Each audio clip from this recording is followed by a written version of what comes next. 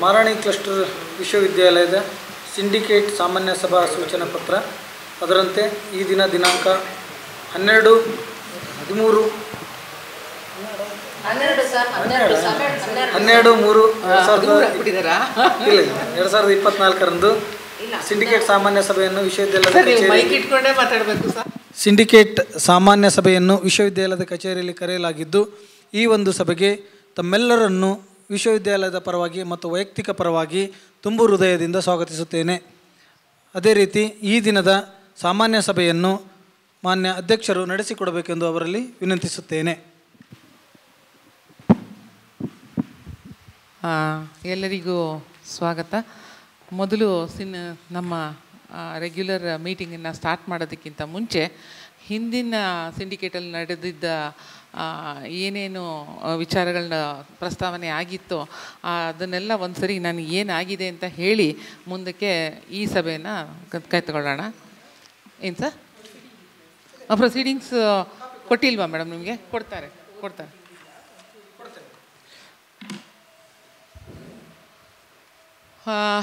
ಇದು ಮಹಾರಾಣಿ ಕ್ಲಸ್ಟರ್ ವಿಶ್ವವಿದ್ಯಾಲಯ ಶಾಲೆಗಳಲ್ಲಿ ತಾತ್ಕಾಲಿಕ ವ್ಯವಸ್ಥೆಯಡಿ ಕಾರ್ಯನಿರ್ವಹಿಸುತ್ತಿರುವ ಸ್ವಚ್ಛತಾ ಮತ್ತು ಹೌಸ್ಕೀಪಿಂಗ್ ಸಿಬ್ಬಂದಿ ಹಾಗೂ ವಿಶ್ವವಿದ್ಯಾಲಯದ ಕಚೇರಿಗಳಲ್ಲಿ ಕಾರ್ಯನಿರ್ವಹಿಸುತ್ತಿರುವ ತಾತ್ಕಾಲಿಕ ಸಿಬ್ಬಂದಿಗಳಿಗೆ ನವೆಂಬರ್ ಮತ್ತು ಡಿಸೆಂಬರು ಮಾಹೆಯಾನ ಸಂಭಾವನೆ ನೀಡುವ ಬಗ್ಗೆ ಅಂತ ಮೊದಲನೇ ಅಜೆಂಡಾ ಇತ್ತು.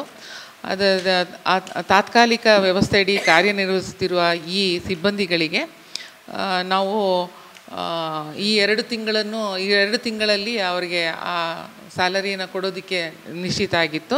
ಮುಂದೆ ಇವ್ರುಗಳನ್ನ ತೆಗೆದುಕೊಳ್ಳೋದಕ್ಕೆ ಜಂಪ್ ಪೋರ್ಟಲ್ನಲ್ಲಿ ಅಥವಾ ಈ ಟೆಂಡ್ರಿಂಗ್ ಮೂಲಕ ತೊಗೊಳ್ಬೋದು ಅಂತ ಹೇಳಿದ್ರು.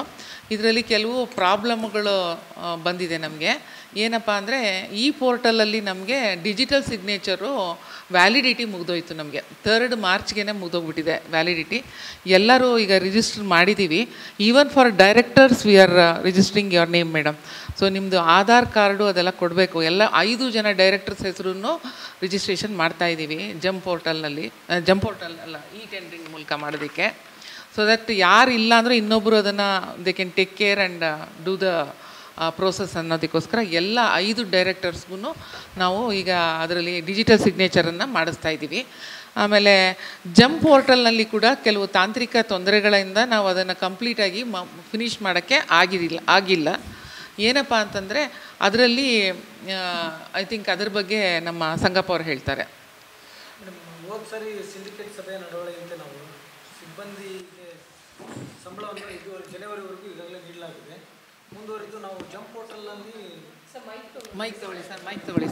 ಜಂಪ್ ಪೋರ್ಟಲ್ನಲ್ಲಿ ಸಿಬ್ಬಂದಿ ಔಟ್ಸೋರ್ಸ್ ಮೂಲಕ ಸಿಬ್ಬಂದಿಯನ್ನು ಪಡೆಯುವ ಬಗ್ಗೆ ನಾವು ಜಂಪ್ ಪೋರ್ಟಲ್ನಲ್ಲಿ ಅಪ್ಲೋಡ್ ಮಾಡಿದ್ವಿ. ನಾವೆಲ್ಲ 8 ಜನ ಬಿಡ್ದಾರರು ಕೂಡ ಭಾಗವಹಿಸಿದ್ರು. ಆದರೆ 30 ಡೇಸ್ ಕಂಪ್ಲೀಟ್ ಆಗ್ತಿದ್ದಂಗೆ ಅದು ಕ್ಯಾನ್ಸಲ್ಡ್ ಬೈ ಅಡ್ಮಿನ್ ಅಂತ ಬಂದ್ಬಿಡ್ತು. ಟೆಕ್ನಿಕಲ್ ಆಗಿ ಅದು ಪ್ರಾಬ್ಲಮ್ ಆಗಿ ಮತ್ತು ಅದನ್ನು ಅವರು ವ್ಯವಹರಿಸಿದಾಗ ನೀವು ಆ ಪೋರ್ಟಲಲ್ಲಿ ಮಾಡಬಾರ್ದಿತ್ತು, ಕಸ್ಟಮೈಸ್ಡ್ ಪೋರ್ಟಲಲ್ಲಿ ನೀವು ಸರ್ವಿಸ್ ಪೋರ್ಟಲಲ್ಲಿ ಮಾಡಬೇಕಿತ್ತು ಅಂತ ಕ್ಲಾರಿಫಿಕೇಷನ್ ಓರಲ್ ಆಗಿ ಕೊಟ್ಟರು. ಮತ್ತು ಫೋನಲ್ಲಿಯೂ ನಾವು ಅವ್ರ ಜೊತೆ ಕಾಂಟ್ಯಾಕ್ಟ್ ಮಾಡಿದ್ವಿ. ಹೀಗಾಗಿ ಅದು ಜಂಪ್ ಪೋರ್ಟಲಲ್ಲಿ ಕ್ಯಾನ್ಸಲ್ ಆಯಿತು. ಮೈಕ್ ಇಟ್ಕೋಬೇಕು. ಈಗ ಮತ್ತೊಮ್ಮೆ ಅದನ್ನು ವಾಪಸ್ ಜಂಪ್ ಪೋರ್ಟಲಲ್ಲಿ ಅಪ್ಲೋಡ್ ಮಾಡೋಕ್ಕೆ ರೆಡಿ ಮಾಡ್ಕೊಂಡಿದ್ವಿ ಮೇಡಮ್. ಇನ್ನು ಇವತ್ತು ಅಥವಾ ನಾಳೆ ಮಾಡ್ತೀವಿ. ಅದನ್ನು ಟೆಕ್ನಿಕಲ್ ರೀಸನ್ಸ್ ಆಗಿ ಕ್ಯಾನ್ಸಲ್ ಆಯಿತು ಮೇಡಮ್. ಅದು ಸರ್ವಿಸ್ ಪೋರ್ಟಲಲ್ಲೇ ಮಾಡಿದ್ವಿ ಮೇಡಮ್. ನಮಗೇನು ಬೇಕೋ ಅದನ್ನು ನಾವು ಕಸ್ಟಮೈಸ್ ಆಗಿ ಮಾಡಿದ್ವಿ. ಬಟ್ ಅವರು ಅಡ್ಮಿನ್ ಅವ್ರು ಏನು ಹೇಳ್ತಾರೆ, ನೀವು ಅದು ಪೋರ್ಟಲಲ್ಲಿ ಮಾಡಬೇಡಿ, ನಾವು 2-3 ಕಡೆ ವಿಚಾರಿಸ್ಕೊಂಡೇ ಮಾಡಿದ್ವಿ. ಬಟ್ ಅದು ಕ್ಯಾನ್ಸಲ್ ಸಡನ್ನಾಗಿ ಅವರು ಅಡ್ಮಿನಿಂದನೇ ಕ್ಯಾನ್ಸಲ್ ಆಗೋಯಿತು. ಹೀಗಾಗಿ ಅದು ನಾವು ಸಕ್ಸಸ್ ಆಗಲಿಲ್ಲ. ಅದು ಜಂಪ್ ಪೋರ್ಟಲ್ ಫೈನಲ್ ಆಗಿ ನಾವು ಟೆಕ್ನಿಕಲ್ ಬಿಡ್ ಓಪನ್ ಮಾಡಿದ್ವಿ, ಇವ್ಯಾಲ್ಯೂಯೇಷನ್ನು ಮಾಡಿದ್ವಿ, ಫೈನಾನ್ಷಿಯಲ್ ಬಿಡ್ಡು ಓಪನ್ ಮಾಡಿದ್ವಿ. ಅಲ್ಲಿ ನಮಗೆ ತುಂಬ ಟೆಕ್ನಿಕಲ್ ಪ್ರಾಬ್ಲಮ್ ಆಯಿತು. 2 ಡೇಸ್ ನಾವು ಕಮ್ಯುನಿಕೇಷನ್ ಮಾಡಿದ ಮೇಲೂ ಕೂಡ ಅದು ಸರಿ ಹೋಗಲಿಲ್ಲ. ಹೀಗಾಗಿ ಅದು ಅವರಿಂದನೇ ಪ್ರಾಬ್ಲಮ್ ಆಗಿರೋದ್ರಿಂದ ಮತ್ತೊಂದು ಸರಿ ಅದನ್ನು ಟೆಕ್ನಿಕಲ್ ಅಪ್ರೂವಲ್ನ ಜಂಪ್ ಪೋರ್ಟಲಲ್ಲಿ ಅಪ್ಲೋಡ್ ಮಾಡೋಕ್ಕೆ ರೆಡಿ ಮಾಡ್ಕೊಂಡಿದ್ದೀವಿ. ಈ ಸರಿ ಅದನ್ನು ಸ್ವಲ್ಪ ಯಾರಾದರೂ ತಿಳ್ಕೊಂಡು ಮತ್ತೆ ಈಗ ನಮ್ದು ಅಮೂಲ್ಯ ಸರ್ವಿಸ್ ಪ್ರೊವೈಡರ್ಸ್ ಇರ್ತಾರೆ, ಅವ್ರನ್ನಾರು ಕರೆದಿ ನಾವು ಮಾಡಬೇಕಾಗತ್ತೆ. ಅಮ್ಮ ಇದು ಕೊಡಮ್ಮ, ಇದು 4-5 ಕಾಪಿ. ಹೋದ ಸರಿ ಪ್ರೊಸೀಡಿಂಗ್ಸ್ ಅಮ್ಮ ಲಾಸ್ಟ್ ಪ್ರೊಸೀಡಿಂಗ್ಸ್ ಕೊಡು. ಪ್ರಯತ್ನ ಮಾಡಿದ್ವಿ, ಪ್ರಾಮಾಣಿಕವಾಗಿ ಅದನ್ನು ಭಾಳ ಪ್ರಯತ್ನ ಮಾಡಿದ್ವಿ ನಾವು ಮಾಡ್ಬೇಕಂತ. ಬಟ್ ಅದು ತಾಂತ್ರಿಕ ತೊಂದರೆಯಿಂದ ಸಾಧ್ಯ ಆಗಲಿಲ್ಲ. ಹಾಗಾಗಿ ಮತ್ತೆ ನಾವು ಮತ್ತೊಮ್ಮೆ ಬಿಡ್ಡನ್ನು ಪ್ರಕಟಿಸ್ತೀವಿ ಶಾರ್ಟ್ಲಿ ತಮ್ಮ ಗಮನಕ್ಕೆ, ಸಾಮಾನ್ಯ ಸಭೆಯ ಗಮನಕ್ಕೆ. ಮತ್ತು ಈ ತಿಂಗಳ ಸಂಬಳನ ನಾವು ಕೊಡಬೇಕಾಗಿ ಇನ್ನೊಂದು ತಮ್ಮ ಹತ್ರ ಸಬ್ಮಿಷನ್, ಎಲ್ಲ ಸದಸ್ಯರ ಹತ್ರ ಸಬ್ಮಿಷನ್ ಏನಪ್ಪ ಅಂತಂದರೆ, ಈಗ ನಮಗೆ ಈ ಸಿಬ್ಬಂದಿಯವರು ಕೆಲಸ ಮಾಡ್ತಾಯಿದ್ದಾರೆ, ಹೌಸ್ ಕೀಪಿಂಗು ಮತ್ತು ಇವರು ಈ ಸಿಬ್ಬಂದಿಯವ್ರಿಗೆ ನಮ್ಗೆ ಜಂಪ್ ಪೋರ್ಟಲ್ನಲ್ಲಿ ನಾವು ಸಾಮಾನ್ಯ ಸಭೆಯಲ್ಲಿ ಎಲ್ಲರೂ ತೀರ್ಮಾನ ಮಾಡಿದಂತೆ ನಾವು ಪ್ರಯತ್ನ ಮಾಡಿದ್ವಿ, ಅದು ಆಗಲಿಲ್ಲ. ಆದರೆ ಅವ್ರಿಗೆ ಈಗ ಫೆಬ್ರವರಿ ಮತ್ತು ಮಾರ್ಚ್ ಆಲ್ರೆಡಿ ಈಗ ನಮ್ಮ ಫೆಬ್ರವರಿ ಕಳೆದೋಗಿದೆ, ಅವರು ಸಿಬ್ಬಂದಿ ಸೇವೆ ಒದಗಿಸ್ತಿದ್ದಾರೆ. ಮತ್ತು ಇನ್ನೂ ಕೂಡ ಈ ಟೆಂಡರ್ ಕಂಪ್ಲೀಟ್ ಆಗೋಕ್ಕೂ 1 ಮಂತ್ ಆದರೂ ಬೇಕಾಗುತ್ತೆ ನಮಗೆ. ಹಾಗಾಗಿ ವಿನಂತಿಸೋದೇನೆಂದರೆ ಇವ್ರ ಸಿಬ್ಬಂದಿಗೆ ನಾವು ಹೋದ ಸರಿ ಏನು ನೀಡಿದ್ವಿ, ಹೋದ ಸಭೆಯ ನಿರ್ಣಯದಂತೆ ಮತ್ತೆ ಅವ್ರಿಗೆ ಎಕ್ಸ್ಟೆಂಡ್ ಮಾಡಬೇಕು ಅಂತ ನಾನು ರಿಕ್ವೆಸ್ಟ್ ಮಾಡ್ತೇನೆ.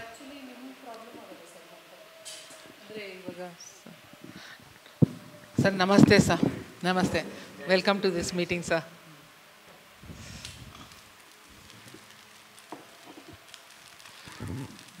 ಸರ್ ನಮಗೆ ನಮ್ಮೆಲ್ಲರ ಪರಿಚಯ ಮಾಡಿಕೊಡ್ಬೇಕಿತ್ತ ನಿಮಗೆ? ನಮಸ್ತೆ sir, I welcome you to this syndicate meeting.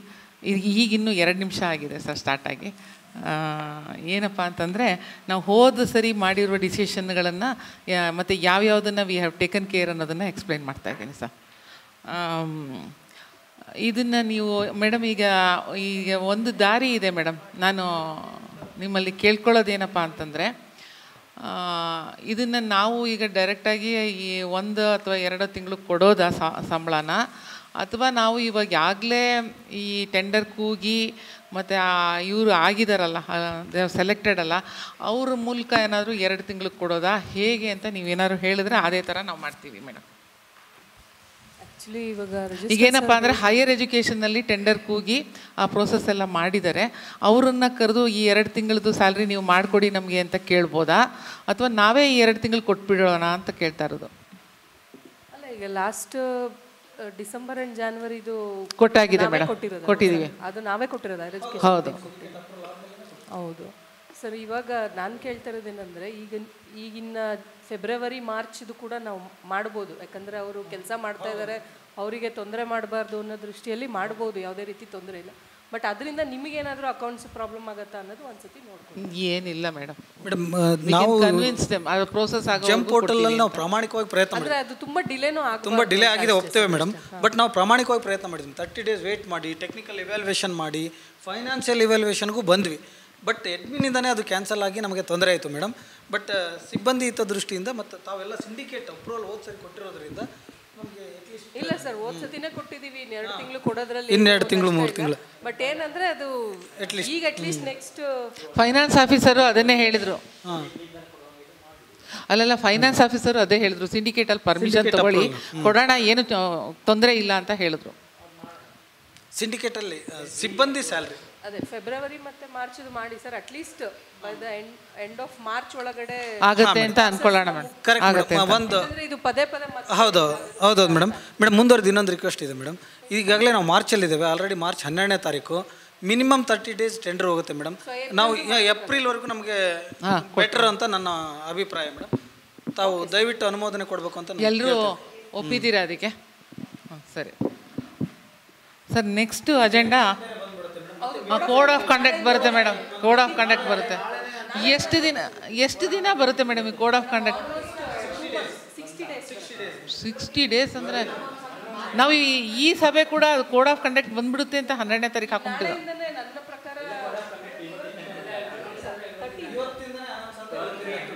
But ನಮ್ಗೆ ಅನೌನ್ಸ್ ಮಾಡಿಲ್ವಲ್ಲ ಇನ್ನೂ.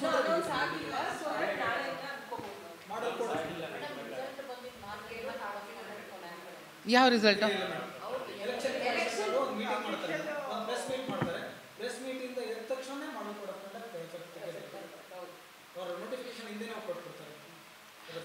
ಸರಿ, ಇದು ಪರಿಸ್ಥಿತಿ ಮೇಡಮ್. ಕೋಡ್ ಆಫ್ ಕಂಡಕ್ಟ್ ಇರುವಾಗಲೂ ನಾವು ಈ ಟೆಂಡರ್ ಮಾಡೋಕ್ಕಾಗಲ್ಲಂತೆ, ಅಪ್ರೂವಲ್ ಕೊಡೋಕ್ಕಾಗಲ್ವಂತೆ. ಇದು ಕೋಡ್ ಆಫ್ ಕಂಡಕ್ಟ್ ಎಲ್ಲಿವರೆಗೂ ಬರುತ್ತೆ ಸರ್? ಮೇವರೆಗೂ ತಗೊಳ್ಳಿ ಸರ್, ಮೇವರೆಗೂ ತಗೊಂಡಿರಿ ಸರ್. ಏನು ಹೇಳಿ ಸರ್, ಹೇಳಿ ಸರ್.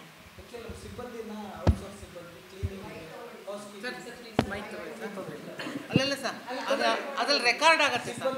ನಾವು ಟೆಂಡರ್ ಕರ್ ತೊಗೊಂಡಿರಲಿಲ್ಲ, ಟೆಂಡರ್ ಕರ್ ತೊಗೋಬೇಕಿತ್ತು. ಟೆಂಡರ್ ಕರ್ ತೊಗೊಂಡು ಹಂಗೆ ಸಿಬ್ಬಂದಿ ಕರಿಬೇಕಾಗಿತ್ತು, ಕರೆದಿರಲಿಲ್ಲ, ಅಪ್ಲೈ ಆಗುತ್ತೆ. ಹಾಗಾಗಿ ಅಪ್ರೂವಲ್ ಮಾಡೋಕ್ಕಾಗಲ್ಲ ಅಲ್ಲಿವರೆಗೂ. ಸಿಬ್ಬಂದಿಗೆ ಸಂಬಳ ಕೊಡೋಕ್ಕೆ ತೊಂದರೆ ಆಗುತ್ತೆ ಅವ್ರಿಗೆ. ಹಾಗಾಗಿ ಸಿಂಡಿಕೇಟಲ್ಲಿ ಅಪ್ರೂವಲ್ ಕೊಟ್ಟರೆ ಅವ್ರಿಗೆ ಸಂಬಳ ಕೊಡೋಕ್ಕೆ ಸಿಬ್ಬಂದಿಗೆ ಅಂತ up to end of May ವರೆಗೂ ತಗೊಳ್ಳಿ ಸರ್. ಜೂನಿಂದ ಅಟ್ಲೀಸ್ಟ್ ಇದು ಎಫೆಕ್ಟಿವ್ ಬರೋ ಥರ ಪ್ರಾಸೆಸ್ ರೆಡಿ ಮಾಡ್ಕೊಳ್ಳಿ.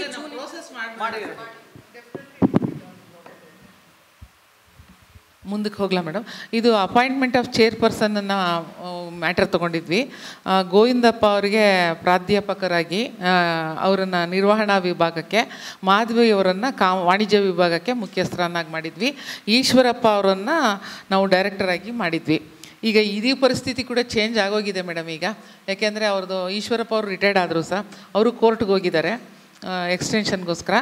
ಸೊ ಈಗ ಈಶ್ವರಪ್ಪ ಅವ್ರನ್ನ ಡೈರೆಕ್ಟರ್ ಪೋಸ್ಟಿಂದ ತೆಗೆದು ಗೋವಿಂದಪ್ಪ ಅವ್ರಿಗೆ ಡೈರೆಕ್ಟರ್ ಪೋಸ್ಟ್ ಕೊಟ್ಟು ಮಾಧವಿಯವರನ್ನು ವಾಣಿಜ್ಯ ವಿಭಾಗಕ್ಕೆ ಇರ್ತಾರೆ.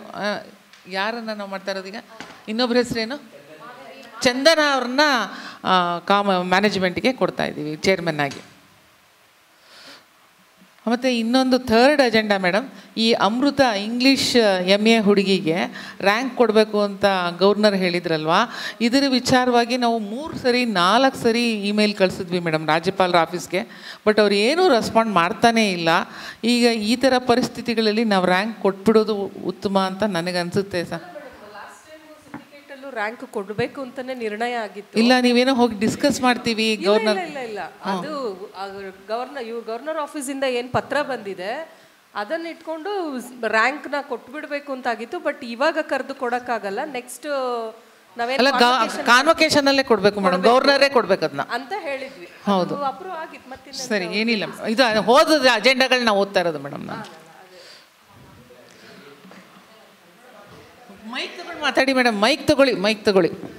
ಇದು ಪರ್ಟೈನಿಂಗ್ ಟು ಇವ್ಯಾಲ್ಯೂಯೇಷನ್ ಸೆಕ್ಷನ್ ಆಗಿದ್ದರಿಂದ ಇದೇ ಥರನೇ ಈಗ ಇನ್ನೂ ಕೆಲವರೆಲ್ಲರೂ RTIನಲ್ಲಿ ಮತ್ತು ಇದರಲ್ಲಿ ಇಲ್ಲ ಗವರ್ನರ್ ಹತ್ರನೇ ಹೋಗಿದ್ದಾರೆ ಎಲ್ಲರೂ ಗವರ್ನರ್ ಹತ್ರ ಹೋಗ್ಬಿಟ್ಟಿದ್ದಾರೆ.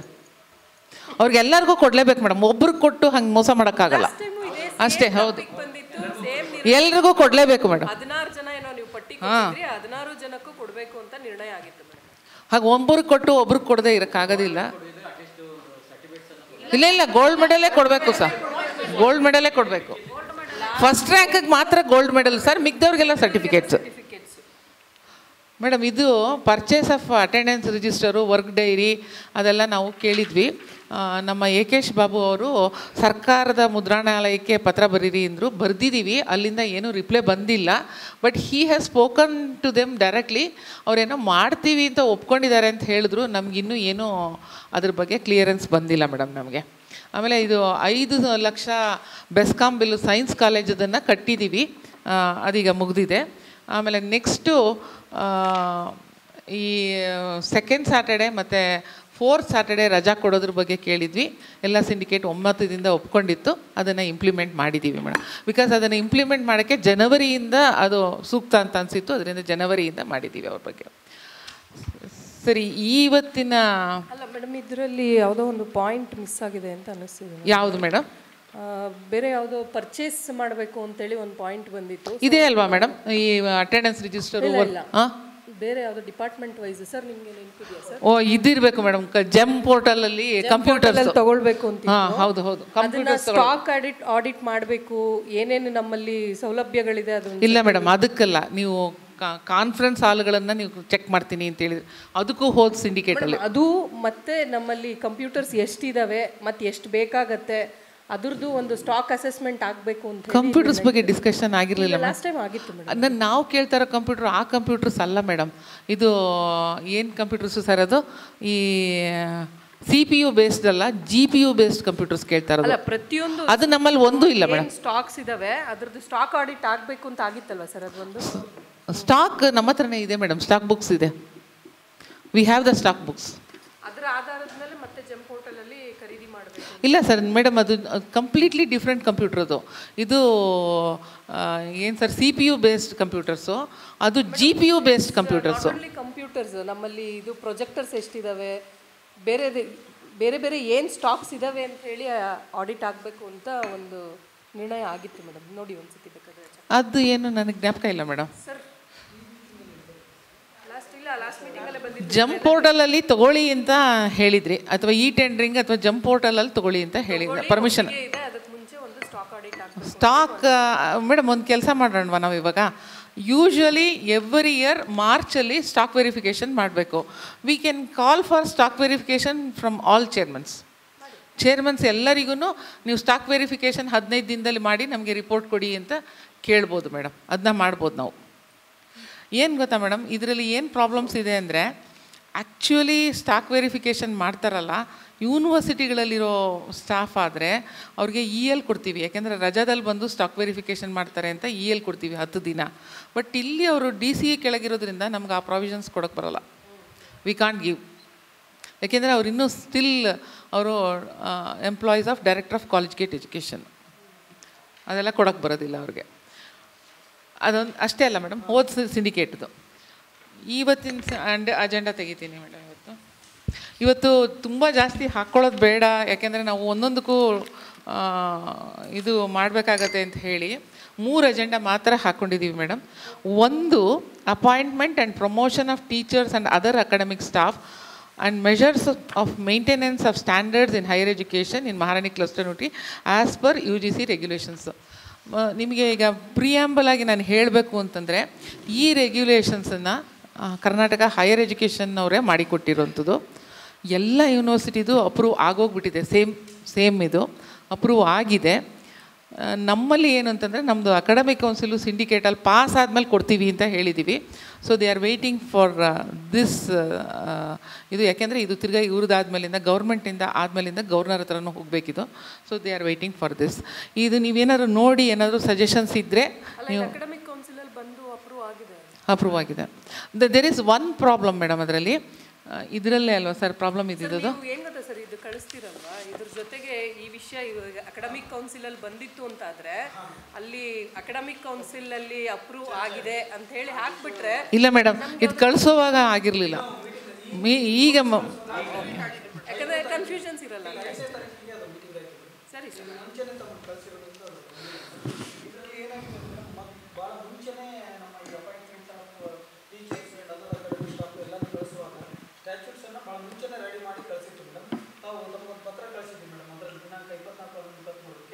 ಎರಡು ಚೇಂಜಸನ್ನು ಸರ್ಕಾರದಿಂದ ಹೇಳಿದ್ದಾರೆ ನಮಗೆ. ಈ ಸ್ಟ್ಯಾಚ್ಯೂಟ್ಸಲ್ಲಿ ಪ್ರೋ ಚಾನ್ಸಲರ್ ಮತ್ತು ವೈಸ್ ಚಾನ್ಸಲರ್ ವೇತನದ ಬಗ್ಗೆ ಪರಿನಿಯಮದ 2(5) ಕೈ ಬಿಡುವುದು ಮೊದಲನೇದು. ಎರಡನೇದು, ಖಂಡಿಕೆ 2.8 ಖಂಡಿಕೆ ನಂತರ 2.9 ಉಪಬಂಧವನ್ನು ಈ ಕೆಳಕಂಡಂತೆ ಸೇರ್ಪಡೆಗೊಳಿಸುವುದು. 2.9 the pay and pension of the teachers and the other academic staff of the university shall be governed and regulated by the Karnataka regulation of pay and pension of teachers in higher education institutions act 2020. ಇವೆರಡನ್ನೂ ಕೂಡ ನೀವು include ಮಾಡಿಕೊಂಡು ಕಳಿಸ್ಕೊಡಿ. ಮತ್ತು ಅದಕ್ಕಿಂತ ಮುಂಚೆ ಏನೇಳಿ, ಈ ಕೆಳಕಂಡ ಅಂಶವನ್ನು ಕೈ ಬಿಡುವ ಮತ್ತು ಸೇರ್ಪಡೆ ಮಾಡುವ ಮೂಲಕ ವಿಶ್ವವಿದ್ಯಾಲಯದ ಅಗತ್ಯ ಪ್ರಾಧಿಕಾರಗಳ ಅನುಮೋದನೆ ಪಡೆದು ಪರಿಷ್ಕೃತ ಪ್ರಸ್ತಾವನೆ ತುರ್ತಾಗಿ ಸರ್ಕಾರಕ್ಕೆ ಸಲ್ಲಿಸುವುದು. ಹಾಗಾಗಿ ಈ ಸಮಿತಿಗೆ ಆಲ್ರೆಡಿ ಅಕಾಡೆಮಿಕ್ ಕೌನ್ಸಿಲಲ್ಲಿ ಇದನ್ನು ಮಂಡಿಸಿತ್ತು. ಇವೆರಡನ್ನೂ ಕೂಡ ಚೇಂಜ್ ಮಾಡಿ ಅದನ್ನು ಇನ್ಕ್ಲೂಡ್ ಮಾಡಿ ರೆಡಿ ಮಾಡಿ ಸಿಂಡಿಕೇಟ್ ಅಪ್ರೂವಲ್ಗೆ ಈಗ ಇಟ್ಟಿದ್ದೇವೆ ಮೇಡಮ್. ಇಲ್ಲಿ ಅಪ್ರೂವಲ್ ಕೊಟ್ಟರೆ ಸರ್ಕಾರದ ಗೈಡ್ಲೈನ್ಸ್ ಏನು ಹೇಳಿದೆ ಅದನ್ನು ಚೇಂಜ್ ಮಾಡಿ ಸರ್ಕಾರಕ್ಕೆ ಕಳಿಸ್ಕೊಡೋ ವ್ಯವಸ್ಥೆ ಮಾಡಬೇಕಾಗುತ್ತೆ. ಇದರಲ್ಲಿ ಒಂದು ಅಂಶ ಗಮನಕ್ಕೆ ತರಬೇಕು ಅಂತಂದರೆ, ಅದರಲ್ಲಿ ಏನಿತ್ತು ಅಂತಂದರೆ, ಈಗ SC ಕ್ಯಾಂಡಿಡೇಟ್ ಇಲ್ಲ ಅಂತಂದರೆ ST ಕ್ಯಾಂಡಿಡೇಟ್ಗೆ ಹೋಗ್ಬೋದು ಅಂತೆಲ್ಲ ಇತ್ತು. ಆ ಥರ ಬೇಡ, ಸರ್ಕಾರದಲ್ಲಿ ಏನು ವ್ಯವಸ್ಥೆ ಇದೆಯೋ, ನಿಯಮ ಇದೆಯೋ ಅದ್ರ ಪ್ರಕಾರನೇ ಮಾಡಿ. ಅಟ್ಲೀಸ್ಟ್ 3 ಸರಿ SC ಕ್ಯಾಂಡಿಡೇಟ್ ಇದ್ದಾರಾ ಅಂತ ಚೆಕ್ ಮಾಡಿ, 3 ಸರಿನೂ ಇಲ್ಲ ಅಂದರೆ 4ನೇ ಸರಿಗೆ ಕನ್ವರ್ಟ್ ಮಾಡಿ. ಅದಕ್ಕೆ ಮುಂಚೆ ಕನ್ವರ್ಟ್ ಮಾಡೋದು ಬೇಡ ಅಂತ ನಮ್ಮ ಇವರು ಸುಧಾಮ ದಾಸ್ ಅವರು MLCನವ್ರು ಹೇಳಿದ್ದಾರೆ. ಸೊ ಅದನ್ನು ನಾವು ಸರ್ಕಾರದ್ದು ಏನು ನಿಯಮ ಇದೆಯೋ ಅದನ್ನು ಅಲ್ಲಿಗೆ ಹಾಕ್ತೀವಿ. ಕರ್ನಾಟಕ ಸರ್ಕಾರದಲ್ಲಿ ಏನು ರೂಲ್ಸ್ ಇದೆಯೋ ಅದ್ರ ಪ್ರಕಾರ ಅದನ್ನು ಮಾಡಿಫೈ ಮಾಡ್ತೀವಿ. ನೀವೆಲ್ಲ ಇದರಲ್ಲಿ ಅಕಾಡೆಮಿಕ್ ಕೌನ್ಸಿಲ್ನಲ್ಲಿ ಇದು ಈಗ ಇದನ್ನು ನಾವು ಕಳಿಸೋದಾ ಮೇಡಮ್, ಸ್ಟ್ಯಾಚ್ಯೂಟ್ಸ್ನ ಅದೊಂದು ಚೇಂಜ್ ಮಾಡ್ತೀವಿ ಮೇಡಮ್. ಅದರಲ್ಲಿ ಏನು ಚೇಂಜಪ್ಪ ಅಂತಂದರೆ ಅದೇ SC ST ಕನ್ವರ್ಷನ್ ಅಷ್ಟೇ ಅಲ್ವಾ ಸರ್? ಅದರಲ್ಲಿ ಮತ್ತೇನೂ ಇಲ್ಲ ಅನಿಸುತ್ತೆ ಮೇಡಮ್. ಇದು ನೆಕ್ಸ್ಟ್ ಅಜೆಂಡಾ ಬಂದು ಇದು PhD ಕೋರ್ಸ್ಗೆ ರೆಗ್ಯುಲೇಷನ್ಸ್ ಕಳಿಸ್ಬೇಕು ನಾವು. ಐ ಥಿಂಕ್ ನಾವೇ ಮೊದಲನೇ ಯೂನಿವರ್ಸಿಟಿ ಅನಿಸುತ್ತೆ ಮೇಡಮ್ ಇದನ್ನು ಮಾಡ್ತಾ ಇರೋದು. ಯಾಕೆ ಅಂತಂದರೆ ಇದು ಮೊದಲಿತ್ತು ಮೇಡಮ್, ಆ ರೆಗ್ಯುಲೇಷನ್ಸ್ ಇತ್ತು. But 2022ನಲ್ಲಿ UGC change ಮಾಡಿಬಿಡ್ತು madam. ಆ ರೆಗ್ಯುಲೇಷನ್ಸನ್ನು ಸ್ವಲ್ಪ ಮಾಡಿಫೈ ಮಾಡಿಬಿಡ್ತು. ಈಗ ನಾವು ಈ ರೆಗ್ಯುಲೇಷನನ್ನು UGC ಇದ್ರ ಪ್ರಕಾರ 22 ಪ್ರಕಾರ ಮಾಡ್ತಾಯಿದ್ದೀವಿ. UGCದು ಏನು ನಿಯಮ ಇದೆಯೋ ಅದನ್ನು ಪರ್ಫೆಕ್ಟಾಗಿ ಅದನ್ನೇ ತೊಗೊಂಡಿದ್ದೀವಿ. ನಮ್ಮ ಯೂನಿವರ್ಸಿಟಿಗೆ ಹೇಗೆ ಅಪ್ಲೈ ಮಾಡಬೇಕು ಆ ಥರ ಮಾಡಿಟ್ಟಿದ್ದೀವಿ. ನಮ್ಮದೇ ಫಸ್ಟ್ ರೆಗ್ಯುಲೇಷನ್ಸ್ ಆಗುತ್ತೆ ಮೋಸ್ಟ್ಲಿ ನಮ್ಮದು ಪಾಸ್ ಆದರೆ. ನಮಗಿದು ಅವಶ್ಯಕತೆ ಇದೆ. ಯಾಕೆ ಅಂತಂದರೆ ಇವರು ಆಪ್ಟಿನ್ ಆದ ತಕ್ಷಣ ಕಾಲ್ ಮಾಡಬೇಕು ನಾವು PhDಗೆ.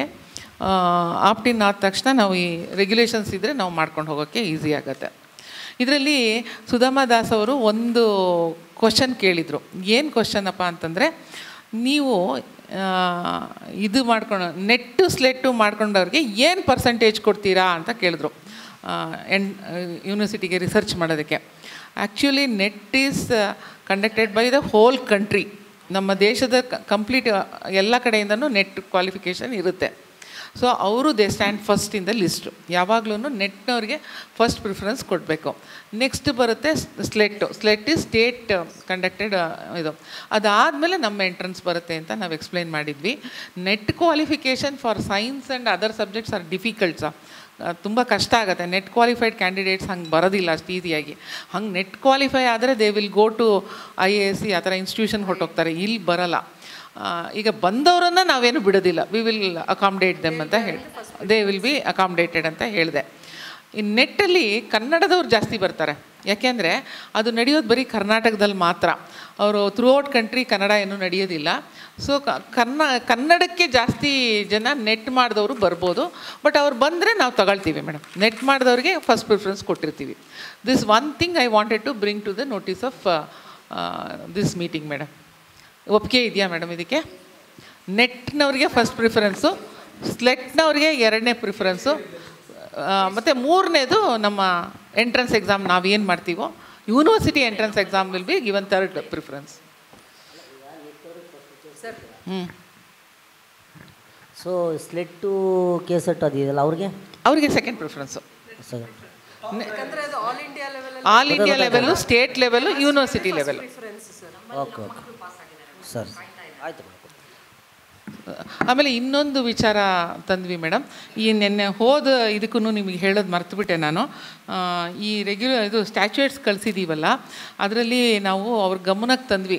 ನಾನ್ ಟೀಚಿಂಗ್ ಸ್ಟಾಫು ಕಂಪ್ಲೀಟಾಗಿ ಇಲ್ಲ madam. We are struggling and suffering so much for non teaching staff.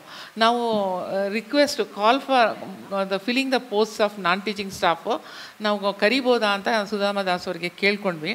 ಅವರು ನೀವು ಕರೀರಿ, ನಾನು ಅದನ್ನು ತೊಗೊಂಡು ಹೋಗಿ ಮಾಡಿಸ್ಕೊಂಡು ಬರ್ತೀನಿ ಸರ್ಕಾರದಲ್ಲಿ ಅಂತಲೂ ಹೇಳಿದ್ದಾರೆ. So I want to bring it to the notice of. ನಾವು ಈ ಥರ ನಮ್ಮ ವೇಕೆನ್ಸಿ ಮೇಡಮ್ ಅದರಲ್ಲಿ 168 ಪೋಸ್ಟ್ಗಳಿದೆ. 168 ಪೋಸ್ಟು ನಮಗೆ ಕೊಡದೇ ಇದ್ರೂ ಒಂದು 50 ಆದರೂ ಈಗ ನಾವು ಫಿಲ್ ಮಾಡೋಕ್ಕೆ ಕೊಟ್ಟರೆ ಯೂನಿವರ್ಸಿಟಿ ಸರ್ವೈವ್ ಆಗೋಕ್ಕೆ ಈಸಿ ಆಗುತ್ತೆ. ಇವರೆಲ್ಲ ಒಂದು 5-6 ಜನ ಇದ್ದಾರೆ ಅಷ್ಟೇ. ಇಲ್ಲಿ ಕೆಲಸ ಬಿಡ್ತಾರೆ, ಹೋಗ್ತಾರೆ, ಏನೋ ನಡೀತಾನೇ ಇರುತ್ತೆ ಸರ್. ಇದು ತುಂಬ ಕಷ್ಟ ಆಗ್ತಾಯಿದೆ ನಾವು ಯೂನಿವರ್ಸಿಟಿ ಮ್ಯಾನೇಜ್ ಮಾಡೋದಕ್ಕೆ. ನಾವು ಗೌರ್ಮೆಂಟ್ನ ರಿಕ್ವೆಸ್ಟ್ ಮಾಡಬೇಕು, ಈ ಪೋಸ್ಟ್ಗಳಾದರೂ ಫಿಲ್ ಮಾಡಿಕೊಡಿ ನಮಗೆ ಅಂತ. ಸೊ ಅದು this is regarding the statutes of appointment of teachers. ನಾವು ಇನ್ನೊಂದು ಸ್ಟ್ಯಾಚ್ಯೂಟ್ಸು ತರಬೇಕಾಗತ್ತೆ ಸರ್. ನಾನ್ ಟೀಚಿಂಗ್ ಸ್ಟಾಫ್ಗೆ ಇನ್ನೊಂದು ಸ್ಟ್ಯಾಚ್ಯೂಟ್ಸ್ ತರ್ತೀವಿ. Next ಸಿಂಡಿಕೇಟ್ಗೆ appointment of non teaching staff statutes ತರ್ತೀವಿ sir. Meanwhile, we will write to the government for providing us non-teaching staff. So ಒಪ್ಪಿಗೆ ಇದೆಯಾ madam ಇಲ್ಲೆಲ್ಲ? ನಾನ್ teaching ಸ್ಟಾಫನ್ನು appoint ಮಾಡ್ಕೊಳ್ಳೋಕ್ಕೆ ನಮಗೆ ಪರ್ಮಿಷನ್ ಕೊಡಿ, ಸ್ಯಾಂಕ್ಷನ್ ಆರ್ಡ್ರ್ ಕೊಡಿ ಅಂತ ಕೇಳೋಣ. ಸರ್ಕಾರಕ್ಕೆ ಬರಿತೀವಿ. ನಮ್ಮಲ್ಲಿ ಸರ್ ಇದರಲ್ಲಿ MLCಗಳು ನಮ್ಮ ಉಮಾಶ್ರೀ ಮೇಡಮ್ ಇದ್ದಾರೆ, ಆಮೇಲೆ ಸುಧಾಮ ದಾಸ್ ಅವರಿದ್ದಾರೆ, ಆಮೇಲೆ ಹ್ಯಾರೀಸ್ ಅವರಿದ್ದಾರೆ ಸರ್. ಇಲ್ಲ, ಅವರಿಬ್ಬರು ಬಂದಿಲ್ಲ ಮೇಡಮ್. ಅವತ್ತಿನ ದಿನ ದೇವರ್ ಬ್ಯುಸಿ. ಸೊ ಸುಧಾಮ ದಾಸ್ ಅವರೊಬ್ಬರು ಮಾತ್ರ ಬಂದರು. ಅವರು 3 ಜನನೂ ನಾವು 3 ಜನನೂ ತೊಗೊಂಡು ಹೋಗಿ ಚೀಫ್ ಮಿನಿಸ್ಟರ್ ಹತ್ರ ಮಾತಾಡಿ ನಿಮಗೆ ಮಾಡಿಸ್ಕೊಡ್ತೀವಿ ಅಂತ ಹೇಳಿದ್ದಾರೆ. So we can write the letter for appointing non teaching staff ಅಂತ ಅಂದ್ಕೊಂಡಿದ್ದೀನಿ ಮೇಡಮ್. ಆಮೇಲೆ ಈಗ PhD ಕೂಡ ಕೋರ್ಸುಗಳಲ್ಲಿ ನಾವು ಇದನ್ನು ಹೇಳಿದೆ. ನೆಟ್ಟು, ಸ್ಲೆಟ್ಟು ಮತ್ತು ಕೆಸೆಟ್ನವ್ರದ್ದು ಸೆಕೆಂಡ್ ಪ್ರಿಫರೆನ್ಸು, ನೆಟ್ನವ್ರ ಫಸ್ಟ್ ಪ್ರಿಫರೆನ್ಸು, ನಮ್ಮ ಎಂಟ್ರೆನ್ಸ್ ಥರ್ಡ್ ಪ್ರಿಫರೆನ್ಸ್ ಇರುತ್ತೆ. ಬಟ್ ನಮಗೆ ತುಂಬ ಜಾಸ್ತಿ ನೆಟ್ ಕ್ವಾಲಿಫೈಡ್ ಟೀಚರ್ಸ್ ಸ್ಟೂಡೆಂಟ್ಸ್ ಏನೂ ಬರೋದಿಲ್ಲ. ಇದ್ರ ಜೊತೆಗೆ ಮೇಡಮ್ ಇದು ಹೈಯರ್ ಎಜುಕೇಷನ್ ಆಗಿರೋದ್ರಿಂದ PhD ಇನ್ನೊಂದನ್ನು ರಿಕ್ವೆಸ್ಟ್ ಮಾಡಿದ್ವಿ ನಾವು. ಏನಪ್ಪ ಅಂತಂದರೆ ಬರೀ ಹುಡುಗಿರು ತೊಗೊಳೋದಕ್ಕೆ ಬದಲು ನಾವು ಎಲ್ಲರಿಗೂ ಇದಕ್ಕೆ ಅಡ್ಮಿಷನ್ ಕೊಡೋಣವಾ ಅಂತ ಕೇಳಿದ್ವಿ. ಯಾತಕ್ಕೆ ಕೊಡಬೇಕು ಅಂತ ಅನ್ನೋದಕ್ಕೆ ಜಸ್ಟಿಫಿಕೇಷನ್ ನಮ್ಮ ಡೈರೆಕ್ಟರ್ಸ್ಗಳೆಲ್ಲ ಕೊಟ್ಟರು. ಏನಂತಂದರೆ ಈ ಎಲ್ಲ ಕಡೆ ಗೈಡ್ಗಳೆಲ್ಲ ಎಲ್ಲ ಯೂನಿವರ್ಸಿಟಿಗಳು ರಿಟೈರ್ಡ್ ಆಗಿಬಿಟ್ಟಿದ್ದಾರೆ ಸರ್. ಮಕ್ಕಳಿಗೆ PhD ಮಾಡೋಕ್ಕೆ ಸಾಧ್ಯನೇ ಇಲ್ಲ ಅನ್ನೋ ಅಷ್ಟು ಪರಿಸ್ಥಿತಿ ಬಂದುಬಿಟ್ಟಿದೆ. So until appointments take place ಅವ್ರಿಗೆಲ್ಲರಿಗೂ PhD ಮಾಡೋಕ್ಕೆ ಎಲ್ಲ ಮಕ್ಕಳಿಗೂ ಥ್ರೂಔಟ್ ದ ಸ್ಟೇಟ್ ತೊಂದರೆಗಳಿದೆ. ಸೊ ಇಲ್ಲಿ ನಮ್ಮಲ್ಲಿ we have highest number of staffs. ನೀವು ಕಂಪೇರ್ ಮಾಡಿದ್ರೆ ಬೆಂಗಳೂರು ಯೂನಿವರ್ಸಿಟಿ ಅಥವಾ ಬೆಂಗಳೂರು ಸಿಟಿ ಯೂನಿವರ್ಸಿಟಿಗೆಲ್ಲ ಕಂಪೇರ್ ಮಾಡಿದ್ರೆ ಹೈಯೆಸ್ಟ್ ನಂಬರ್ ಆಫ್ ಸ್ಟಾಫ್ ಇರೋದು ನಮ್ಮ ಯೂನಿವರ್ಸಿಟಿಲೇ. ಸೊ ನಾವು ಎಲ್ಲರಿಗೂ ಅಕಾಮಡೇಟ್ ಮಾಡದೇ ಇದ್ದರೆ ಅನ್ಯಾಯ ಮಾಡ್ದಂಗೆ ಆಗುತ್ತೆ ಅನ್ನೋದು ಒಂದು ಪಾಯಿಂಟನ್ನು ಗಮನಕ್ಕೆ ತಂದರು. ಈಗ ಸಿಂಡಿಕೇಟ್ ಏನು ಒಪಿನಿಯನ್ ಕೊಡುತ್ತೆ ಅನ್ನೋದ್ರ ಮೇಲೆ we will go ahead with this.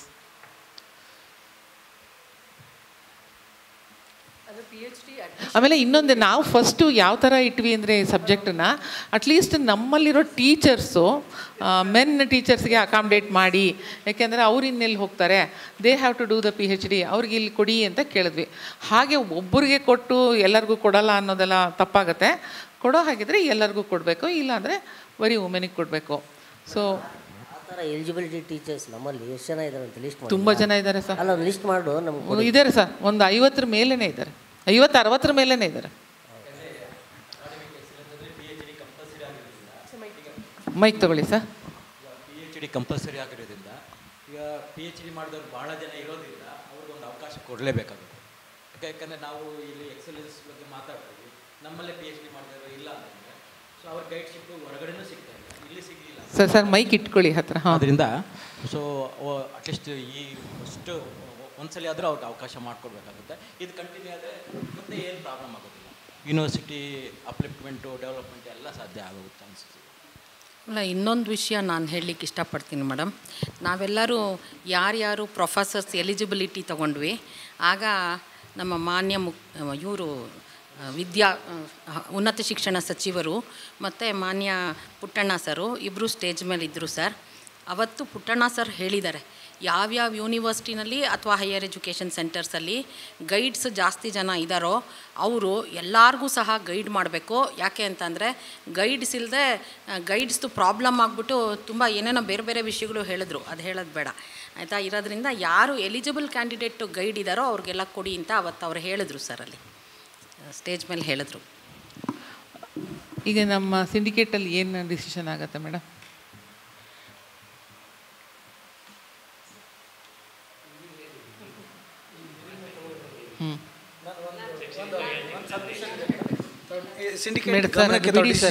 ಅದು ಅಕ್ಕ ಮಹಾದೇವಿಗೆ ಬಿಟ್ಬಿಡಿ. ಇಲ್ಲ ಮೇಡಮ್, ಅಕ್ಕ ಮಹಾದೇವಿ ಇದಲ್ಲ ಮೇಡಮ್, ಇದು ನಮ್ಮ ಮಹಾರಾಣಿ ಕ್ಲಸ್ಟರ್ ಯೂನಿವರ್ಸಿಟಿನೂ ಇದೆ ಇದರಲ್ಲಿ. ಅದನ್ನೇ ನಾವು ಅಮೆಂಡ್ಮೆಂಟ್ ಕೇಳ್ಬೋದು ಸರ್, ಬಿಡಿ ಅದನ್ನು. ಅಮೆಂಡ್ಮೆಂಟ್ ತೊಗೊಳಕ್ಕಾಗಲ್ಲ, ನಾವು ಏನು ಅಮೆಂಡ್ಮೆಂಟ್ ಕಳಿಸ್ತೀವಲ್ಲ ಈಗ ಸ್ಟ್ಯಾಚ್ಯೂಟ್ಸಲ್ಲಿ ಅದರಲ್ಲೇ ಕಳಿಸ್ಬೇಕಾಗುತ್ತೆ. ಹೌದು, ಸ್ಟ್ಯಾಚ್ಯೂಟ್ಸಲ್ಲೇ ಕಳಿಸ್ಬೇಕು ಮೇಡಮ್, ಸ್ಟ್ಯಾಚ್ಯೂಟ್ಸಲ್ಲ ತರಬೇಕು ಗಮನಕ್ಕೆ. ಯಾಕಂದರೆ section 6 of university act madam, university is open to all classes of persons. The university shall be open to all persons of either sex and of whatever race, creed, caste and class, and it shall not be lawful for the university to impose on any person any test whatsoever of religious belief or profession in order to entitle him to be admitted thereto as a teacher or a student or to hold any office therein or to graduate there or to enjoy or exercise any privilege thereof, provided that the Akkamadevi Women University and the Maharani Cluster University shall be open to all women of whatever race, creed, caste and or class, and it shall not be lawful or for the university to impose on any woman any test whatsoever of religious belief or profession in order to entitle her to be admitted thereto as a teacher or a student or to hold any office therein or to graduate there or to enjoy or exercise any privilege thereof. ಹೀಗಾಗಿ ಈ ಥರ ನಮ್ಗೆ ಪ್ರಯೋಜನ ಇರೋದ್ರಿಂದ ನಾವು ಸ್ಟ್ಯಾಚ್ಯೂಟ್ಸಲ್ಲೇ ಇದನ್ನು ಅಳವಡಿಸ್ಕೊಂಡು regulations ಇಲ್ಲಿ ಇದನ್ನು ಅಳವಡಿಸ್ಕೊಂಡು ಕಳಿಸೋದು ಬೆಟರು ಅಂತ. ರೆಗ್ಯುಲೇಷನ್ಸ್ನಲ್ಲಿ ಒಂದು ಪ್ಯಾರಾಗ್ರಾಫ್ ಹಾಕಬೇಕು ಅಂತ ಅಂದ್ಕೊಂಡಿರೋದು ಸರ್. ಆ್ಯಕ್ಟಲ್ಲಿ ಇದೆ ಮೇಡಮ್, ಬಟ್ ನಾವು ರೆಗ್ಯುಲೇಷನ್ಸಲ್ಲಿ ಎಲ್ಲರೂ ಅಕಾಡೆಮಿಕ್ ಕೌನ್ಸಿಲಲ್ಲಿ ಮತ್ತು ಸಿಂಡಿಕೇಟಲ್ಲಿ ನಮ್ಮ ಇದರಿಂದ ಅವಕಾಶ ಕೊಡಬೇಕಾಗಿರೋದ್ರಿಂದ ಅದು ಪ್ರೊವಿಷನ್ ನಾವು ಮಾಡೋ ಸೂಕ್ತ ಅಂತ ನಾವು ಕಳಿಸ್ಬೇಕಾಗುತ್ತೆ ಮೇಡಮ್ ಸರ್ಕಾರ.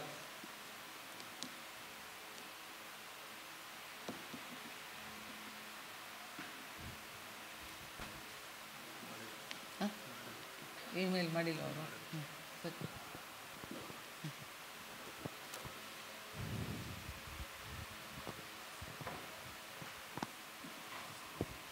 ಇದು ತೊಗೊಂಬಿಡಿ, ನಾನು ತಗೊಂಡಿಲ್ಲ. ಇಲ್ಲ, ಅದು ಆರು ಹೋಗುತ್ತಾ ಇದನ್ನ. ಓ, ನೀವು ರಾಮಕೃಷ್ಣರ ಬರ್ಡೇ ಮೇಡಮ್, ಅದನ್ನು ಒಂದು ಪ್ಯಾರಾಗ್ರಾಫ್ ಆ್ಯಡ್ ಮಾಡ್ತೀವಿ. It will be open for all ಅಂತ ಹೇಳಿ ಒಂದು ಓಪನ್ ಮಾಡ್ತೀವಿ.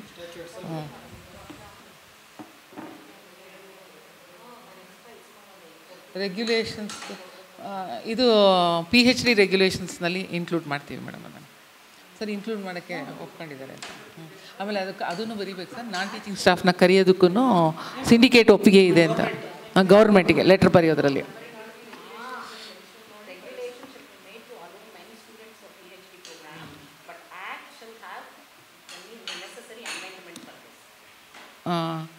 ಮೇಡಮ್, ಮೂರನೇ ವಿಚಾರ ಬಡ್ಜೆಟ್ಟು ಮೇಡಮ್. ಇದು ಬಡ್ಜೆಟ್ಟು ನಾವು ಮಾರ್ಚಲ್ಲಿ ಮಾಡಿಕೊಂಡ್ರೆ ನೆಕ್ಸ್ಟ್ ಫೈನಾನ್ಷಿಯಲ್ ಇಯರಿಂದ ನಾವು ಇಂಪ್ಲಿಮೆಂಟ್ ಮಾಡ್ಬೋದು. ಅದರಿಂದ ಇದನ್ನು ನಾವಿವಾಗ ಮಾಡಬೇಕಾಗತ್ತೆ ಮೇಡಮ್. ನಿಮಗೆ ಕಳಿಸಿರೋ ಕಾಪಿನಲ್ಲಿ ಕೆಲವಾರು ಕುಂದುಕೊರತೆಗಳಿದೆ ಮೇಡಮ್. ಅದನ್ನು ನಾವಿವಾಗ ನಾನು ನಿಮ್ಮ ಗಮನಕ್ಕೆ ತರ್ತೀನಿ. ಎಲ್ಲೆಲ್ಲಿ ಚೇಂಜ್ ಆಗಿದೆ ಅಂತ ನಾನು ನಿಮ್ಮ ಗಮನಕ್ಕೆ ತರ್ತೀನಿ. ತಂದು ನಿಮಗೆ ಕೇಳ್ತೀನಿ ಈಗ ಒಂದೊಂದಾಗಿ. ಇದು ಮೂರನೇದಲ್ಲ ಮೇಡಮ್? ಮಹಾರಾಣಿ ಕ್ಲಸ್ಟರ್ ವಿಶ್ವವಿದ್ಯಾಲಯದ 2024-25ನೇ ಸಾಲಿನಲ್ಲಿ ಅಗತ್ಯವಾಗಿರುವ ಆರ್ಥಿಕ ಆಯವ್ಯಯ ಅಂದಾಜುಗಳನ್ನು ಮಂಡಿಸುವ ಬಗ್ಗೆ. ಮೇಡಮ್, ನಮಗೆ ಬಂದಿರೋ ಇದರಲ್ಲಿ ಎಕ್ಸ್ಪೆಂಡಿಚರ್ಸ್ದು ಮಾತ್ರ ಬಂದಿದೆ. ಆಯವ್ಯಯ ಅಂದರೆ ಇನ್ಕಮ್. ನಾವಿವಾಗ ಒಂದು ಎಕ್ಸ್ಪೆಂಡಿಚರ್ನ ತೋರಿಸ್ಬೇಕಂದ್ರೆ ನಮಗೆ ಸೋರ್ಸ್ ಆಫ್ ಇನ್ಕಮ್ ಅದನ್ನು ಕೂಡ ಕೇಳ್ತೀನಿ ಮೇಡಮ್. ಮಾಡಿಟ್ಟಿದ್ದೀವಿ source of income. ಮತ್ತು ಕೊಡ್ತೀನಿ. ಮತ್ತು ಇನ್ನೊಂದು ವಿಷಯ ಮೇಡಮ್, ನಂದೇನೆಂದರೆ ಈ ಫೈನಾನ್ಸ್ ಕಮಿಟಿ ಅದು ಮೀಟಿಂಗ್ ಆಗಿದೆಯಾ? ಈ ಫೈನಾನ್ಸ್ ಕಮಿಟಿ ಕಾನ್ಸ್ಟಿಟ್ಯೂಟೇ ಆಗಿಲ್ಲ ಮೇಡಮ್ ಇನ್ನೂ. ಯಾಕೆ ಅಂತಂದರೆ ಇಬ್ಬರನ್ನ ಕಳಿಸಿದ್ದಾರೆ ಗೌರ್ಮೆಂಟ್ನವರು. ಆ ಇಬ್ಬರಿಗೆ ನಾವು ಕೇಳಿದ್ವಿ, ಅಪ್ರೋಚ್ ಮಾಡಿದ್ದೀವಿ. ನಮಗೆ ಹಾಕಿದ್ದಾರೆ ಅಂತ ನಮ್ಗೆ ಗೊತ್ತೇ ಇಲ್ಲ. ನಾವು ಕೇಳ್ತೀವಿ ಆಮೇಲೆ ಅಂತ ಏನೋ ಅವರು ಒಂಥರ ಹಾರಿಕೆ ಉತ್ತರ ಕೊಟ್ಟಿದ್ದಾರೆ. Again will approach them and ask them to. ಇಲ್ಲ ಸರ್, ಅವ್ರು ಗೌರ್ಮೆಂಟ್ ನಾಮಿನಿಗಳು ಬರಬೇಕು ಸರ್. ಅದಕ್ಕೆ ಫೈನಾನ್ಸಿಂದನೇ ಬರ್ತಾರೆ, ಸ್ಟೇಟ್ ಅಕೌಂಟ್ಸಿಂದನೇ ಬರ್ತಾರೆ ಅವರು. ಹಾಂ, ಒಬ್ಬರಲ್ಲ ಸರ್, ಇಲ್ಲಿ ಎಲ್ಲ 4 ಜನನೂ ಇರ್ತೀವಿ ನಾವು. ಫೈನಾನ್ಸ್ ಆಫೀಸರು, ರಿಜಿಸ್ಟ್ರಾರ್ ಎವ್ಯಾಲ್ಯೂಷನ್ನು, VC 4 ಜನನೂ ಇರ್ತೀವಿ. ಮತ್ತು ಅವರು ಬರಬೇಕು ಆಚೆ ಕಡೆಯಿಂದ. ಮೇಡಮ್, ಇಲ್ಲಿ ನಾನು ಹೇಳಬೇಕಾಗಿರೋದು ಸರ್, ಅದಕ್ಕೆ ಆ್ಯಕ್ಟಲ್ಲಿ ಇದೆ ಸರ್. ಇಲ್ಲಿ ತೆಗೀರಿ ಸರ್, ಇದರಲ್ಲಿ ಸಂಗಪ್ಪ ಸರ್, ಇದರಲ್ಲಿ ಆ್ಯಕ್ಟಲ್ಲಿ ತೆಗೀರಿ sir. Finance committee. The vice chancellor, the secretary to government in charge finance department R is nominee not below the rank of deputy secretary. The secretary to government in charge of higher education, his nominee not below the rank of deputy secretary. The secretary to government in charge planning department or his nominee not below the rank of deputy secretary. ಹೌದು madam. One member nominated by the syndicate, one member nominated by the academic council, the registrar evaluation, the finance officer, member secretary. So ಇದಿಷ್ಟು ಇರುತ್ತೆ. ಅದು format ಇದೆ sir, ಅದರಲ್ಲಿ ಆ್ಯಕ್ಟಲ್ಲಿ ಇದೆ format. Itself is the member secretary. Finance officer ಬ್ರಾಕೆಟಲ್ಲಿ member secretary ಅಂತ ಇದೆ madam. ಅವರಿಗೆ ಕೊಟ್ಟಿದ್ದೀವಿ ನಾವು, ನಮ್ಮ ಫೈನಾನ್ಸ್ ಆಫೀಸರ್ಗೆ ಈ ಬಡ್ಜೆಟನ್ನು ಕೊಟ್ಟಿದ್ದೀವಿ. On the whole he said it's okay, but he said some things has to be added. ಏನು ಆ್ಯಡ್ ಮಾಡಬೇಕು ಅಂತಂದರೆ ಅವ್ರು ಹೇಳ್ತಾರೆ, ಆಡಿಟ್ನವ್ರು ಬರ್ತಾರಲ್ಲ ಸರ್, ಗೌರ್ಮೆಂಟ್ ಆಡಿಟ್ನವರೇ ಬರೋದು. ಗೌರ್ಮೆಂಟ್ ಆಡಿಟ್ನವ್ರು ಬಂದರೂ ಸಹ each ಟ್ರಾನ್ಸಾಕ್ಷನ್ಗೆ they put some fees ಅಂತೆ. ಅವರು ಈ ಥರ ಟ್ರಾನ್ಸಾಕ್ಷನ್ಗೆ ಇಷ್ಟು ಫೀಸು ಅಂತ ಒಂದು. ಆಮೇಲೆ ಆಡಿಟ್ಗೆ ಎಷ್ಟು ಜನ ಬರ್ತಾರೆ ಅನ್ನೋದು ಮ್ಯಾಟರ್ ಆಗತ್ತಂತೆ. ಅವರು ಅಷ್ಟು ಫೀಸನ್ನು ನಮ್ಮ ಮೇಲೆ ಹಾಕ್ತಾರೆ. ಸೊ ಅದನ್ನು ಪೇ ಮಾಡೋಕ್ಕೂ ಕೂಡ ನಾವು ಬಡ್ಜೆಟಲ್ಲಿ ಪ್ರಾವಿಷನ್ ಮಾಡ್ಕೋಬೇಕು ಅಂತ ಹೇಳಿದ್ರು ಅವರು. ಈ ಕಮಿಟಿ ಇಲ್ದರ ಬಜೆಟ್ ಮಾಡೋದು ತಪ್ಪಾಗುತ್ತೆ ಅಲ್ಲ? ಇಲ್ಲ ಮೇಡಮ್, ಅವ್ರು ನೀವು ಮಾಡಿ. ಈಗ ನಾವು ಫೈನಾನ್ಸ್ ಆಫ್ ಅಂದರೆ the finance committee shall meet at least once in 3 months ಅಂತ ಆ್ಯಕ್ಟಲ್ಲೇ ಇದೆ. ಅಲ್ಲಲ್ಲ, ಫೈನಾನ್ಸ್ ಕಮಿಟಿ ಅಂದರೆ ನಾವು 4 ಜನ ಅಂತೂ ಇದ್ದೀವಿ. 4 ಕೋರ್ ಆಗಬೇಕು ಮೇಡಮ್. ನಾನು ಇವರು ಅನುರಾಧ ಅವರು, ಸಂಗಪ್ಪ ಅವರು, ನಾನು ಇವರೆಲ್ಲ ಕೂತ್ಕೊಂಡು ನಾವು ಮಾಡಿದ್ದೀವಿ ಇದನ್ನು ಫೈನಾನ್ಸ್ ಕಮಿಟಿದಂತ. ಬಟ್ ಆ ಹೊರಗಡೆಯವ್ರು ಬಂದಿಲ್ಲ, ನಮಗೆ ಹೊರಗಡೆಯವ್ರು ಬಂದಿಲ್ಲ. ನಮ್ಮ ಬಜೆಟ್ಗೆ ಒಂದು ವ್ಯಾಲ್ಯೂ ಅಂತ ಸಿಗೋದು ಅಲ್ಲ. ಬಟ್ ಈಗ ನಾವು ಮಾರ್ಚ್ಗೆ ನಾವು ಖರ್ಚು ಮಾಡೋದಕ್ಕೆ ಬೇಕು ಸರ್. ಈಗ ಬಜೆಟ್ ಇಲ್ಲ ಅಂದರೆ ಕಷ್ಟ ಆಗಿಬಿಡುತ್ತೆ ನಮಗೆ. ಈಗ ಸುಮ್ಮನೆ ಆನ್ ದ ಹೋಲ್ ಸ್ಕೆಲಿಟಲ್ ಏನು ಥರ ಇದೆ ಅಂತ ನಿಮಗೆ ಎಕ್ಸ್ಪ್ಲೇನ್ ಮಾಡ್ತೀನಿ ನಾನು, ನೋಡಿ. ಇಲ್ಲ ನೀವು ಅಲ್ಲಿಂದನೇ ಬನ್ನಿ ಅಂದರೆ ತಿರ್ಗಾ ಬರ್ತೀವಿ, ಅದೇನು ತೊಂದರೆ ಇಲ್ಲ ಸರ್. ಏನು ಗೊತ್ತಾ ಸರ್, ಮೀಟಿಂಗಿಗೆ, ಸಿಂಡಿಕೇಟ್ ಮೀಟಿಂಗ್ಸಿಗೆ ಈಗ 8 ಲಕ್ಷ ಹಾಕಿದ್ದೀವಿ. ಅಕಾಡೆಮಿಕ್ ಕೌನ್ಸಿಲ್ ಮೀಟಿಂಗಿಗೆ 5 ಲಕ್ಷ ಹಾಕಿದ್ದೀವಿ. ಫೈನಾನ್ಸ್ ಕಮಿಟಿ ಮೀಟಿಂಗಿಗೆ 3.5 ಲಕ್ಷ ಹಾಕಿದ್ದೀವಿ. ಸಿಂಡಿಕೇಟ್ ವರ್ಷಕ್ಕೆ ಸರ್, ಅದು ಸಿಂಡಿಕೇಟ್ ಮೀಟಿಂಗ್ಸು 8 ಆಗಬೇಕು sir. Per year we have to conduct 8 meeting. March ಇಲ್ಲ ಮೇಡಮ್, ಇಟ್ ಈಸ್ ನಾವು ಜುಲೈಯಿಂದ ನಾವು ಸ್ಟಾರ್ಟ್ ಮಾಡಿರೋದು. ಜುಲೈಗೆ ಈಗ ಜಾಸ್ತಿ ಆಗೋಗುತ್ತೆ ಮೇಡಮ್, ನಮ್ಗೆ ಈಗಾಗಲೇ 6 ಆಗೋಗಿದೆ ಸಿಂಡಿಕೇಟ್ ಮೀಟಿಂಗ್ಸು. ಅಲ್ಲಲ್ಲ, ಅದು ಈಗ ಹಾಗೇ ಆಗುತ್ತೆ. ಕೋಡ್ ಆಫ್ ಕಂಡಕ್ಟ್ ಬಂದರೆ 8 weeks ಜಾಸ್ತಿನೇ ಆಗುತ್ತೆ. 8 ಲಕ್ಷ ಇಟ್ಟಿದ್ದೀವಿ ಸಿಂಡಿಕೇಟ್ ಇದಕ್ಕೆ. ಇನ್ನೊಂದು ಪ್ರಶ್ನೆ ಏನಂತಂದರೆ, ಇವಾಗ ನಮ್ಮದು ಮಹಾರಾಣಿ colleges ಇತ್ತಲ್ವಾ, science college, arts college, commerce college ಅಂತ ಏನು ಸೆಪರೇಟ್ ಆಗಿತ್ತು, ಅದ್ರದ್ದೆಲ್ಲವೂ ಅಕೌಂಟ್ಸ್ ಬೇರೆ ಬೇರೆ ಬೇರೆ ಇತ್ತು. ಸರಿ, ಹೌದು. ಅದು ಯೂನಿವರ್ಸಿಟಿ ಆದಾಗ ಎಲ್ಲವೂ ಯೂನಿವರ್ಸಿಟಿಗೆ ಅಕೌಂಟ್ ಟ್ರಾನ್ಸ್ಫರ್ ಆಗಿದೆ. ಅಂದ್ರೆ ಅಲ್ಲಿಂದ ಶುರುವಾಗಬೇಕಲ್ವಾ ಮೇಡಮ್ ಬಜೆಟ್? ಇದು ನಾವು ಏನೇ ಮಾಡಿ ಇಲ್ಲ ಮೇಡಮ್, ಅಲ್ಲಿಂದ ಅಲ್ಲಲ್ಲ, ಅಲ್ಲಿಂದ ನಮ್ಗೆ ಅಟ್ಲೀಸ್ಟ್ ಮಾಹಿತಿ ಇರಬೇಕು. ಅಲ್ಲಲ್ಲ ಹೇಳ್ತೀನಿ ಕೇಳಿ. ಅದು SO ಪೀರಿಯಡ್ ಇತ್ತಲ್ಲ, ಅದು ಕೂಡ ನಾವು ಇವಾಗ ಆಡಿಟಿಗೆ ಹಾಕಲೇಬೇಕು. ಅದನ್ನು ಹಾಕಬೇಕು ಅಂತಲೇ ಹೇಳಿದ್ದಾರೆ. 3 years ಆದರೂ ಆಡಿಟ್ ಆಗಿಲ್ಲ. ಇಲ್ಲ, ಒಂದು ನಿಮಿಷ ಮೇಡಮ್, ನಾನು ನಿಮಗೆ ಎಕ್ಸ್ಪ್ಲೈನ್ ಮಾಡ್ತೀನಿ. Real situation I will explain in this body for you. ನಾನು ತಗೊಂಡಿದ್ದು November 9th, 2020ನಲ್ಲಿ. 21 ಜೂನ್ವರೆಗೂ ನಮಗೇನೂ ಹಣ ಇಲ್ಲ, ಒಂದು ಸ್ವಲ್ಪನೂ ಹಣ ಇಲ್ಲ ಮೇಡಮ್, ನಮ್ಮ ಕೈಯಲ್ಲಿ ಏನೂ ಇಲ್ಲ. ಯಾಕೆಂದರೆ even UG courses fees was collected by principles, not from university. ಅವಾಗ ನಮ್ಮ ಹತ್ರ ಹಣನೇ ಇರಲಿಲ್ಲ ಮೇಡಮ್. ಆದರೆ we were ask to conduct the examinations. ನಮಗೆ ಎಕ್ಸಾಮಿನೇಷನ್ಸ್ ಕಂಡಕ್ಟ್ ಮಾಡೋಕ್ಕೆ ನಮ್ಮ ಹತ್ರ ದುಡ್ಡೇ ಇಲ್ಲ madam. We did not have any money. Only thing fortunate ಅಂದರೆ ಅವ್ರ ಆನ್ಸರ್ ಸ್ಕ್ರಿಪ್ಟ್ಸು ತೆಗೆದಿಟ್ಟಿದ್ರು SOನವರು. ಅದರಿಂದ ಆನ್ಸರ್ ಸ್ಕ್ರಿಪ್ಟ್ಸ್ ಇತ್ತು, ಬಟ್ ಹಣ ಇರಲಿಲ್ಲ ನಮಗೆ. ಹಣ ಆನ್ಸರ್ ಸ್ಕ್ರಿಪ್ಟ್ಸ್ಗೆ ನಾವೇ ಪೇ ಮಾಡಿದ್ವಿ, ನಮಗೆ ದುಡ್ಡು ಬಂದ ಮೇಲೆ ನಾವು ಪೇ ಮಾಡಿದ್ವಿ. What I have to bring to the notice of syndicate ಅಂತಂದರೆ, ನಾವು ಕ್ವಶನ್ ಪೇಪರ್ ಮಾಡೋದಕ್ಕೆ ಹೊರಗಡೆ ಏಜೆನ್ಸಿಗೆ ಕರೆದು ಕೇಳಿದ್ವಿ ಮೇಡಮ್. ಅವರು 25 ಲಕ್ಷ ಸುಮ್ಮನೆ ನಾಮಿನಲ್ಲಾಗಿ 25 ಲಕ್ಷ ಆಗುತ್ತೆ ಅಂತ ಹೇಳಿದ್ರು. ನಮ್ಮ ಹತ್ರ 1 ಪೈಸಾನೂ ಇಲ್ಲ. ನಮಗೆ ಮಿನಿಮಮ್ ಒಂದು 60,000 ಇತ್ತು ಮೇಡಮ್ ನಮಗೆ ಅಕೌಂಟ್ ಕೊಟ್ಟಾಗ. SO ನನಗೆ ಅಕೌಂಟ್ ಟ್ರಾನ್ಸ್ಫರ್ ಮಾಡಿದಾಗ ಬರೀ 60,000 was there in the bank. That's all we had. ಅದನ್ನು ನಾವು ಇಟ್ಟುಕೊಂಡು ನಾವು ಎಕ್ಸಾಮ್ ಮಾಡೋಕ್ಕೆ ಸಾಧ್ಯನೇ ಇರಲಿಲ್ಲ. ಏನಂದರೆ ನಮ್ಮ ಸ್ಟಾಫನ್ನೆಲ್ಲ ನಾವು ರಿಕ್ವೆಸ್ಟ್ ಮಾಡ್ಕೊಂಡಿವಿ ಮೇಡಮ್. ಆವಾಗ ಏನಂತ ಅಂದರೆ, ನೀವು ಟೈಪ್ಡ್ ಕಾಪಿ ಆಫ್ ಇದನ್ನು ಕೊಡಿ, ನಾವು ಅದನ್ನೆಲ್ಲ ಫಾರ್ಮ್ಯಾಟಿಂಗ್ ಮಾಡಿಕೊಂಡು ಆಮೇಲೆ ಬಾರ್ ಕೋಡ್ ಹಾಕಿ ಇದನ್ನೆಲ್ಲ ಹಾಕಿ ಕೋಡೆಲ್ಲ ಹಾಕಿ ನಾವು ಕ್ವಶನ್ ಪೇಪರ್ ಮಾಡ್ಕೊಳ್ತೀವಿ ಅಂತ. I am very proud to say that we are self sufficient in doing this process, and we have been doing this process from the day of university started. Question ಪೇಪರನ್ನು ನಾವೇ ತಯಾರಿಸ್ಕೊಳ್ತಿದ್ದೀವಿ madam. ಆವಾಗ ನಮಗೆ ಪರಿಸ್ಥಿತಿ ಆ ಥರ ಇತ್ತು. We did not have even ಏನಕ್ಕೂ ದುಡ್ಡು ಇರಲಿಲ್ಲ ನಮ್ಮ ಹತ್ರ. ಸೊ ಆ ಪರಿಸ್ಥಿತಿಗಳಲ್ಲಿ we have started the exam. ಆವಾಗ ನಾವು ಆ ಥರ ಮಾಡಿದ್ವಿ. ನಮಗೆ ಜೂನ್ನಲ್ಲಿ ಕೆಲವು ಅಕೌಂಟ್ಗಳು ಮಾತ್ರ ಶಿಫ್ಟ್ ಮಾಡಿದ್ರು ಮೇಡಮ್ ಅವರು. ಜುಲೈನಲ್ಲಿ ಸ್ವಲ್ಪ ಅಕೌಂಟ್ಗಳನ್ನು ಶಿಫ್ಟ್ ಮಾಡಿದ್ರು ಅಷ್ಟೇ, ಎಲ್ಲನೂ ಕೊಡಲಿಲ್ಲ. ಆಮೇಲೆ ನಾನು ತಿರ್ಗಾ ಬರಿಬೇಕಾಯಿತು ಇವರಿಗೆ, ಡೈರೆಕ್ಟರ್ ಆಫ್ ಕಾಲೇಜ್ಗೇಟ್ ಎಜುಕೇಷನ್ಗೆ, ನೀವು ಎಲ್ಲ ಅಕೌಂಟ್ಸನ್ನು ನಮಗೆ ಕೊಟ್ಟಿಲ್ಲ, ನೀವು ಕೊಡಿ ಎಲ್ಲನೂ ಅಂತ ಕೇಳಿದ ಮೇಲಿಂದ ಅಷ್ಟೊತ್ತಿಗಾಗಲೇ ಅವರು ಪ್ರಿನ್ಸಿಪಾಲ್ಸ್ ಎಲ್ಲ ಖರ್ಚು ಮಾಡಿದರು. ಇವರು ಇರಲಿಲ್ಲ ಅವಾಗ ಪ್ರಿನ್ಸಿಪಾಲು, ಅವ್ರು ಆವಾಗ ಬೇರೆ ಬೇರೆಯವರಿದ್ದರು ಪ್ರಿನ್ಸಿಪಾಲ್ಗಳಾಗಿ. ಆಮೇಲೆ ಆ ಅಕೌಂಟ್ಗಳನ್ನ ನಮಗೆ ಡಿಸೆಂಬರ್ಗೆ 21 ಡಿಸೆಂಬರ್ಗೆ ಕೊಟ್ಟರು ಮೇಡಮ್. ಅಲ್ಲಿವರೆಗೂ we did not have much money at all. ಸ್ವಲ್ಪ ಉಸಿರಾಡೋಷ್ಟು ಇರಲಿಲ್ಲ ನಮಗೆ ಆವಾಗ ಸರ್ಕಾರ 50 ಲಕ್ಷ ಕೊಡ್ತು ಮೇಡಮ್. 50 ಲಕ್ಷದಲ್ಲಿ ನಮಗೆ sanction order ಕೊಡ್ತದ್ದು. You can purchase the printers for printing the mass cards, ಆಮೇಲೆ AC ಆ ಪ್ರಿಂಟರ್ಗೆ ಬೇಕಾಗುವಂಥ AC, ಆಮೇಲೆ UPS ಇದೆಲ್ಲ ತೊಗೊಳಕ್ಕೆ ನಿಮಗೆ ಪರ್ಮಿಷನ್ ಕೊಟ್ಟಿದ್ದೀವಿ ಅಂತ ಸ್ಯಾಂಕ್ಷನ್ ಆರ್ಡ್ರ್ ಕೊಟ್ಟರು ನಮಗೆ ಸರ್ಕಾರ. ಅದಾದಮೇಲಿಂದ ನಾವು ಪ್ರಿಂಟರ್ಸ್ ತೊಗೊಂಡಿದ್ದು, ಅದಾದಮೇಲಿಂದ ನಾವು ಮಾಸ್ ಕಾರ್ಡ್ನೆಲ್ಲ ಪ್ರಿಂಟ್ ಮಾಡೋಕ್ಕೆ ಸ್ಟಾರ್ಟ್ ಮಾಡಿದ್ದು. ಅಲ್ಲಿವರೆಗೂ ನಮಗೆ we did not have anything, ಎಕ್ಸಾಮ್ಗೆ ಪರ್ಟೈನಿಂಗ್ ಏನೂ ಇರಲಿಲ್ಲ. 50 ಲಕ್ಷ ಕೊಟ್ಟರು ಕೂಡ ನಮಗೆ ಬಂದಿದ್ದು 35.5 ಲಕ್ಷ ಮಾತ್ರ ಸಹ. 4th ಇನ್ಸ್ಟಾಲ್ಮೆಂಟು ಗೌರ್ಮೆಂಟ್ ಕೊಡಲಿಲ್ಲ ನಮಗೆ. ಸೊ 35.5 ಲಕ್ಷದಲ್ಲಿ ನಾವು ಏನೇನು ಪ್ರಿಂಟರ್ಸ್ ತೊಗೋಬೇಕೋ ಮಾರ್ಕ್ಸ್ ಕಾರ್ಡ್ ಪ್ರಿಂಟ್ ಮಾಡೋಕ್ಕೆ ಅದೆಲ್ಲ ತಗೊಂಡಿದ್ದೀವಿ. ಅಲ್ಲಿ 2 AC ತೊಗೊಂಡಿದ್ದೀವಿ, UPS ತೊಗೊಂಡಿದ್ದೀವಿ. ಇನ್ನೂ ಒಂದು AC ನಾವು ತೊಗೊಳ್ಬೋದು. ಈ ರೂಮ್ಗೆ ತೊಗೊಂಡು we will make it perfectly AC room ಮಾಡೋಣ ಅಂತ ಅಂದ್ಕೊಂಡಿದ್ದೀವಿ ಮುಂದಕ್ಕೆ. So this is about our money madam. ನಮಗೆ 21 ಡಿಸೆಂಬರ್ವರೆಗೂ we never had full fledged accounts. ನಮಗೆ 21ಗೆ ನಮಗೆ ಎಲ್ಲ ಅಕೌಂಟ್ಸು ಬಂದಿದೆ. ನಿಮಗೆ ಆ ಅಕ್ನಾಲೇಜ್ಮೆಂಟ್ಸ್ ಏನೇನು ಕೊಟ್ಟಿದ್ದಾರೆ ಅನ್ನೋದನ್ನು ಬಹುಶಃ ನೆಕ್ಸ್ಟ್ ಸಿಂಡಿಕೇಟಲ್ಲಿ ನಿಮಗೆ ಕಾಪಿ ಕೊಡ್ತೀವಿ. ಆಮೇಲೆ ಈಗ ಇದು ನನ್ನ ಪ್ರಕಾರ ನಾವು ಆದಷ್ಟು ಕಡಿಮೆನೇ ಹಾಕಿದ್ದೀವಿ ಸರ್. ಇದು 8 ಮೀಟಿಂಗ್ ಅಂದರೆ ಒಂದು ಮೀಟಿಂಗಿಗೆ 1 ಲಕ್ಷ ಥರ ಇಟ್ಕೊಂಡಿದ್ದೀವಿ.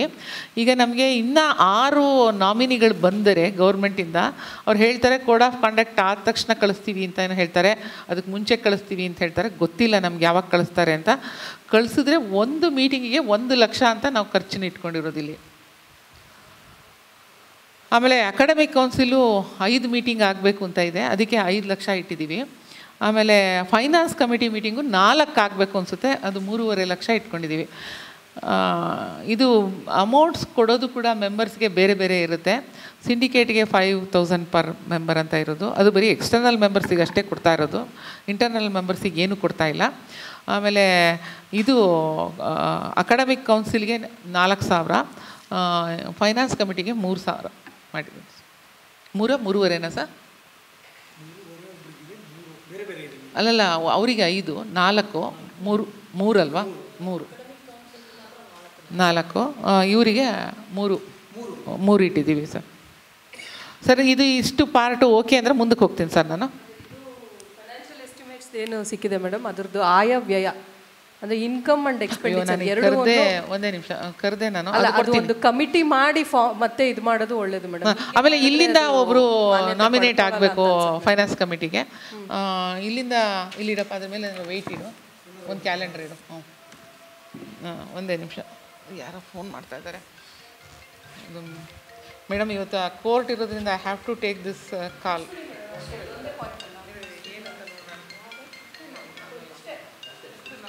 ಇಲ್ಲ ಮೇಡಮ್, ಬಡ್ಜೆಟ್ ನೋಡಬೇಕಲ್ಲ ಮೇಡಮ್. ನಾವು ಯಾವ ಥರ ಮಾಡಿದ್ದೀವಿ ಅಂತ ನೀವು ಒಂಚೂರು ಗಮನ ಹರಿಸಿ ಸಾಕು, ನಾನು ಎಕ್ಸ್ಪ್ಲೇನ್ ಮಾಡ್ತಾ ಹೋಗ್ತೀನಿ. ಆಮೇಲೆ ಇದು ಸ್ಟೇಷನರಿ ಪರ್ಚೇಸ್ ಮಾಡೋಕ್ಕೆ ನಮ್ಮ ಆಫೀಸ್ಗೆ ಮೇಡಮ್ ಯಾವ ಥರ ತೊಗೊಳೋದು ಅಂತ 3 ಲಕ್ಷ ಅಂತ ಸುಮ್ಮನೆ ಇಟ್ಕೊಂಡಿದ್ದೀವಿ. ಏಕೆಂದರೆ ಯಾವಾಗಲೂ ಜಾಸ್ತಿ ಹಾಕಿದ್ರೆ ಬೆಟರು ಸರ್, ಕಡಿಮೆ ಹಾಕಿ ಅದು ಓವರ್ ಶೂಟ್ ಮಾಡಿದ್ರೆ ಕಷ್ಟ ಆಗುತ್ತೆ ನಮಗೆ. ಅದರಿಂದ 3 ಲಕ್ಷ ಹಾಕ್ಕೊಂಡಿದ್ದೀವಿ. ಆಮೇಲೆ ಈ ಕೆಲವು ಫಂಕ್ಷನ್ಸ್ ಮಾಡಬೇಕು ನಾವು, republic day, Ambedkar Jayanti, environmental day, Basava Jayanti, teachers day, independence day, ಆಮೇಲೆ ಗಾಂಧಿ ಜಯಂತಿ, ಇವೆಲ್ಲ ಮಾಡೋದಕ್ಕೆ ಕನ್ನಡ ರಾಜ್ಯೋತ್ಸವ ಅಂತೂ ಇಲ್ಲಿ ತುಂಬ ಜೋರಾಗಿ ಮಾಡ್ತಾರೆ ಸರ್, ಕನ್ನಡ ರಾಜ್ಯೋತ್ಸವ. ಅದಕ್ಕೆಲ್ಲ ಸೇರಿ ಬರೀ ಒಂದು 15 ಲಕ್ಷ ಇಟ್ಟಿದ್ದೀವಿ. ಆಮೇಲೆ ಈ ಪ್ರಿಂಟಿಂಗ್ ಫಾರ್ಮ್ಸು, ಅಡ್ಮಿಷನ್ ಲೆಡ್ಜರ್ಸು, ಅದಕ್ಕೆ ಒಂದು 10.5 ಲಕ್ಷ ಇಟ್ಟಿದ್ದೀವಿ. ಇಲ್ಲಿ ನಾನು ನೆಕ್ಸ್ಟ್ಗೆ 5 ಲಕ್ಷ ಇಟ್ಟಿದ್ದಾರೆ ಸರ್. ಅದು ಯಾವುದಕ್ಕೂ ಸಾಕಾಗಲ್ಲ. ಏನಕ್ಕಂದರೆ ನಾವು ಒಂದು ಸರಿ ಇದನ್ನು ತರಿಸೋದು ಸರ್, ಫಿನಾಯಿಲು, ಬ್ಲೀಚಿಂಗ್ ಪೌಡ್ರು, ಆಮೇಲೆ ಟಾಯ್ಲೆಟ್ ಕ್ಲೀನಿಂಗ್ ಲೈಸಾಲು ಅದೆಲ್ಲ ತರಿಸೋದಕ್ಕೆ, ಮಾಪ್ಸು, ಪೊರ್ಕೆಗಳು ಎಲ್ಲ ತರಿಸೋದಕ್ಕೆ ಹೆಚ್ಚು ಕಡಿಮೆ 1 ಲಕ್ಷ ಒಂಥರ ಸಾಲದಿಲ್ಲ. 5-6 ಕಡೆಗೆ ಡಿಸ್ಟ್ರಿಬ್ಯೂಟ್ ಆಗಬೇಕು ಸರ್. ಸೈನ್ಸ್ ಕಾಲೇಜ್ಗೆ ಅಲ್ಲಿ 2 ಬಿಲ್ಡಿಂಗ್ ಇದೆ, ಸೈನ್ಸ್ ಕಾಲೇಜ್ಗೆ, ಆರ್ಟ್ಸ್ ಕಾಲೇಜ್ಗೆ, ಕಾಮರ್ಸ್ ಇವ್ರಿಗೆ, ಮತ್ತು ನಮ್ಮ MCO ಆಫೀಸ್ಗೆ, ಮತ್ತು ಹೋಮ್ ಸೈನ್ಸ್ಗೆ ಮಿನಿಮಮ್ 2 ಲಕ್ಷ ಬೇಕಾಗುತ್ತೆ ಮೇಡಮ್ ಅದು ತರಿಸೋದಕ್ಕೆ. ಜನತಾ ಬಜಾರಿಂದನೇ ತರಿಸೋದು ಸರ್, ಬೇರೆ ಎಲ್ಲಿಂದನೂ ತರಿಸಲ್ಲ. ಯಾಕೆಂದರೆ ಜನತಾ ಬಜಾರ್ನವರು ಗೌರ್ಮೆಂಟ್ ಆಗಿರೋದ್ರಿಂದ we won't have problem of ಇದಾಗೋದಿಲ್ಲ. ನಾವು ಇದನ್ನು ತರಿಸ್ಬೇಕು, ಕೊಟೇಶನ್ ತರಿಸ್ಬೇಕು ಅನ್ನೋದೆಲ್ಲ ಇರಲ್ಲ. ಜನತಾ ಬಜಾರಿಂದನೇ ತರಿಸ್ತಾ ಇರೋದು ಅದನ್ನೆಲ್ಲ. ಅದನ್ನು 5 ಲಕ್ಷ ಸಾಲಲ್ಲ, 10 ಲಕ್ಷ ಮಾಡಬೇಕಾಗತ್ತೆ ಅಂತ ಅಂದ್ಕೊಂಡಿದ್ದೀವಿ ಮೇಡಮ್. ಯಾಕೆಂದರೆ 2 ಲಕ್ಷ ಅಂತಂದ್ರೂ ಒಂದು ಮಿನಿಮಮ್ ಒಂದು 5-6 ಸರಿ 5 ಸರಿ ಆದರೂ ತರಿಸ್ಬೇಕು ಅಂದರೆ 10 ಲಕ್ಷ ಬೇಕಾಗತ್ತೆ ಮೇಡಮ್. ಅದನ್ನು ಚೇಂಜ್ ಮಾಡಬೇಕು ಅಂತ 10 ಲಕ್ಷ ಮಾಡಿದ್ದೀವಿ ಅದನ್ನ. ಆಮೇಲೆ ಈ ಗಾರ್ಡನಿಂಗ್ ಅಪ್ಲಯನ್ಸಸ್ಸು, ಈ ಟ್ರಾಲಿ ಮತ್ತು ಈ ಗ್ರಾಸ್ ಕಟ್ಟರು, ಅಥವಾ ಆಮೇಲೆ ಈ ಸ್ಪ್ರೇ, ಈ ಥರದ್ದೆಲ್ಲ ಮಾಡೋದಕ್ಕೆ 20,000 ಹಾಕಿದ್ವಿ. 20,000 ಸಾಲಲ್ಲ, 1 ಲಕ್ಷ ಆದರೂ ಇಡಿ ಅಂತ ಕೇಳ್ಕೊಂಡಿದ್ದಾರೆ. ಅದು 1 ಲಕ್ಷ ಇಟ್ಟಿದ್ದೀವಿ. ಆಮೇಲೆ ಈ ಸೆಕ್ಯೂರಿಟಿಗೆ ಯೂನಿಫಾರ್ಮ್ಸು ಅದೆಲ್ಲ ತೆಗಿಯೋಕ್ಕೆ 1 ಲಕ್ಷ ಅಂತ ಇಟ್ಟಿದ್ದೀವಿ. ಆಮೇಲೆ ಇದಕ್ಕೆ TADA ಇದೆಲ್ಲ ಈಗ ಸೆಕ್ಯೂರಿಟೀಸ್ದು ನಾವು ಟೆಂಡರ್ ಕಾಲ್ ಮಾಡಿ ಮೇಡಮ್, ಅದಕ್ಕೆ ನಾನು ಇಲ್ಲಿ ಗಮನಕ್ಕೆ ತರಬೇಕು madam, security ಏಜೆನ್ಸಿಯಿಂದ ತರೋಣ. Because these people are not very strong to ಅಲ್ಲಿ ಗೇಟಲ್ಲಿ ಸರಿಯಾಗಿ ಕೆಲಸ ಆಗ್ತಾ ಇಲ್ಲ ಸರ್. ಬಂದಾಗ ನಮಗೆ ಇದ್ರಲ್ಲಿ ಬರೋದೇ ಇಲ್ಲ ಸರ್. ಅಲ್ಲಲ್ಲ, ಬಂದರೆ ಇಟ್ಟಿದ್ದೀವಿ, ಇಟ್ಟಿದ್ದೆಲ್ಲ ಖರ್ಚು ಮಾಡ್ತೀವಿ ಅಂತಿಲ್ಲ madam. We spend very less ಇಟ್ಕೊಂಡಿದ್ದೀವಿ, ಸುಮ್ಮನೆ ಪ್ರಾವಿಷನ್ ಅಷ್ಟೇ. ಆಮೇಲೆ ಈ TADA ಆಫೀಸರ್ಸಿಗೆ ಏನಾದರೂ UGCಗೆ ಅದಕ್ಕೆ ಇದಕ್ಕೆಲ್ಲ ಹೋಗೋದಕ್ಕೆ ಕೊಡಬೇಕು. ಅದನ್ನು ಸುಮ್ಮನೆ ಹೈಯರ್ ಎಂಡಲ್ಲಿ 6 lakhs ಇಟ್ಟಿದ್ದೀವಿ. It is not going to B fully ಯೂಟಿಲೈಸ್ಡ್ or anything. ಇನ್ನು ಮಿಕ್ಕಿದೆಲ್ಲ ಮೇಡಮ್ ಎಲ್ಲ ಡಿಪಾರ್ಟ್ಮೆಂಟ್ಗೂ ನಾವು ಕಂಟಿಜೆನ್ಸಿ ಇಟ್ಟಿದ್ದೀವಿ 25 ಸಾವಿರ ಅಂತ. ಅದು 2,000 ಪರ್ ತಿಂಗಳಿಗೆ ಕೊಡ್ತಿರ್ತೀವಿ. ಅದು 24,000 ಆಗುತ್ತೆ. 1,000 ಸ್ವಲ್ಪ ಇರಲಿ, ಸ್ವಲ್ಪ ಲೀನಿಯೆಂಟಾಗಿ ಅಂತ. ಇದರಲ್ಲಿ ಒಂದೇ ಒಂದು ಕರೆಕ್ಷನ್ ಆಗಬೇಕು ಮೇಡಮ್. ಹೋಮ್ ಸೈನ್ಸ್ಗೆ 25,000 ಅಂತ ಹಾಕಿದ್ವಿ. ಅಲ್ಲಿ ಒಂದು 4-5 ಡಿಪಾರ್ಟ್ಮೆಂಟ್ ಇದೆ, ಅದಕ್ಕೆ ಅದನ್ನು 1 ಲಕ್ಷ ಅಂತ ತಿದ್ಕೋಬೇಕು ಮೇಡಮ್, ಹೋಮ್ ಸೈನ್ಸ್ ಅದನ್ನು. ಹಾಂ, ಯಾವುದು ಮೇಡಮ್? ಹೌದಾ? ಹಾಂ, ಸರಿ ಓಕೆ ಮೇಡಮ್.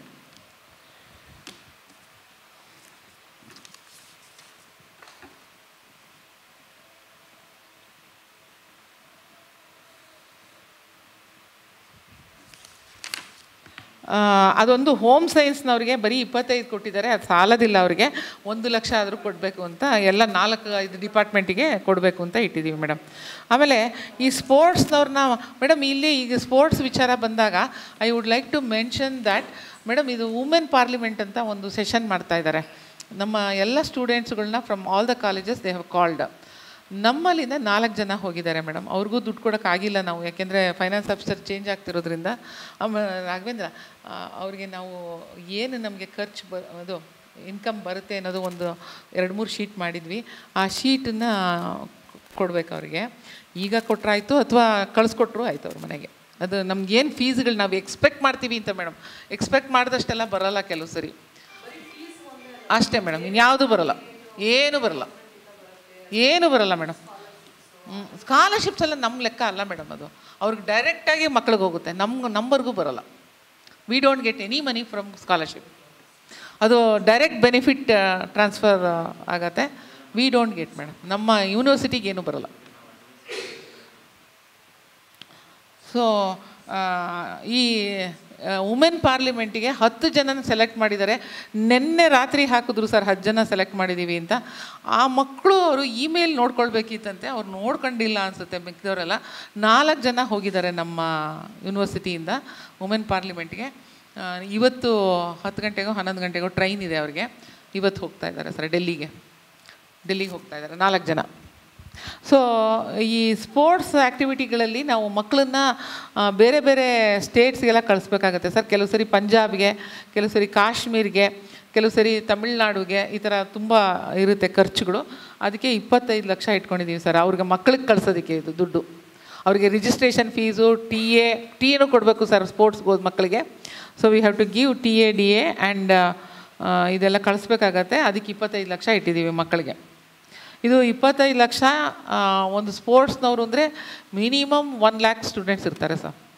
ಮಿನಿಮಮ್ ಸ್ಪೋರ್ಟ್ಸ್ನಲ್ಲಿ ಆ್ಯಕ್ಟಿವಿಟಿನಲ್ಲಿ ಇರೋ ಮಕ್ಕಳುಗಳು 1 ಲಕ್ಷ ಇರ್ತಾರೆ. They have won the prices also sir in at many places. ಏನು ಮೇಡಮ್? ಅಲ್ಲಲ್ಲ, 1 ಲಕ್ಷ ಅಲ್ಲ, 1,000 ಮಕ್ಕಳಿರ್ತಾರೆ ಅಂತ ಹೇಳಿದ್ದು. 1 ಲಕ್ಷ ಅಂದ್ಬಿಟ್ನಾ? ಸಾರಿ 1,000 ಮಕ್ಕಳಿರ್ತಾರೆ ಇಲ್ಲಿ. 6,000 ಮಕ್ಕಳಲ್ಲಿ 1,000 ಮಕ್ಕಳಾದರೂ ಸ್ಪೋರ್ಟ್ಸ್ನವ್ರು ಇದ್ದಾರೆ. ಆಮೇಲೆ ಈ ವ್ಯಾಲಿಡೆಕ್ಟ್ರಿ ಕಲ್ಚರಲ್ಲು ಇದೆಲ್ಲ ಮಾಡೋದಕ್ಕೆ ನಾವು ಒಂದು 15 ಲಕ್ಷ ಅಂತ ಇಟ್ಕೊಂಡಿದ್ದೀವಿ ಮೇಡಮ್. ಅವೆಲ್ಲ ಮಾಡಿದ್ರೆ ಕೊಡಬೇಕಾಗತ್ತೆ, ಇಲ್ಲಾಂದರೆ ಅದೇನು ಖರ್ಚಾಗೋದಿಲ್ಲ. ಅಯ್ಯೋ, ನಾನು ಎಲ್ಲೋ ಹೊರಟೋಗ್ಬಿಟ್ನಾ? ಹಾಂ ಸರ್, ಇಂಟರ್ನೆಟ್ ಚಾರ್ಜಸ್ಸು 15 ಲಕ್ಷ ಹಾಕಿದ್ದೀವಿ ಮೇಡಮ್. ಯಾಕೆ ಅಂದರೆ ಇಂಟರ್ನೆಟ್ ಕೊಡೋದಕ್ಕೆ ನಾವು ಇವಾಗ ನೆಕ್ಸ್ಟ್ ಈ ಸಿಂಡಿಕೇಟಲ್ಲಿ ನಾನೇನು ತರೋದಿಲ್ಲ. ನೆಕ್ಸ್ಟ್ ಸಿಂಡಿಕೇಟಲ್ಲಿ ನಾನು ಅಜೆಂಡಾ ತರ್ತೀನಿ. ಏನಂದರೆ I am very sorry to tell madam, ಇಲ್ಲಿ ಒಂದು ಕಾಲೇಜಲ್ಲೂ ಕೂಡ ಒಂದು ಡೆಡಿಕೇಟೆಡ್ ಕಂಪ್ಯೂಟರ್ ಲ್ಯಾಬ್ ಅಂತ ಇಲ್ಲ ಮೇಡಮ್. ಯಾವ ಕಾಲೇಜಲ್ಲೂ ಇಲ್ಲ ಮೇಡಮ್, ಎಕ್ಸೆಪ್ಟ್ ಕಂಪ್ಯೂಟರ್ ಸೈನ್ಸ್ ಡಿಪಾರ್ಟ್ಮೆಂಟ್ನವ್ರು ಇಟ್ಕೊಂಡಿರೋದು ಬಿಟ್ಟರೆ general computer lab which has to be given, ಆ ಎಕ್ಸ್ಪೀರಿಯೆನ್ಸು ನಾವು ಮಕ್ಕಳಿಗೆ ಕೊಡಬೇಕು. ಒಂದು ಆ ಥರ ಜನರಲ್ ಕಂಪ್ಯೂಟರ್ ಲ್ಯಾಬ್ ಅಂತ ಇಲ್ಲವೇ ಇಲ್ಲ ಸರ್, ಒಂದರಲ್ಲೂ ಇಲ್ಲ.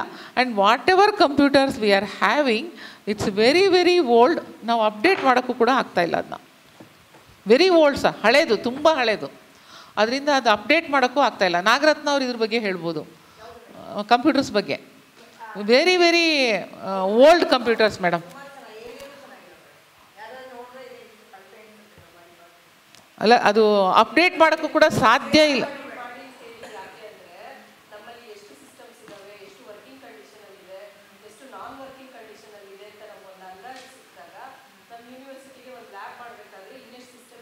ಅದೆಲ್ಲ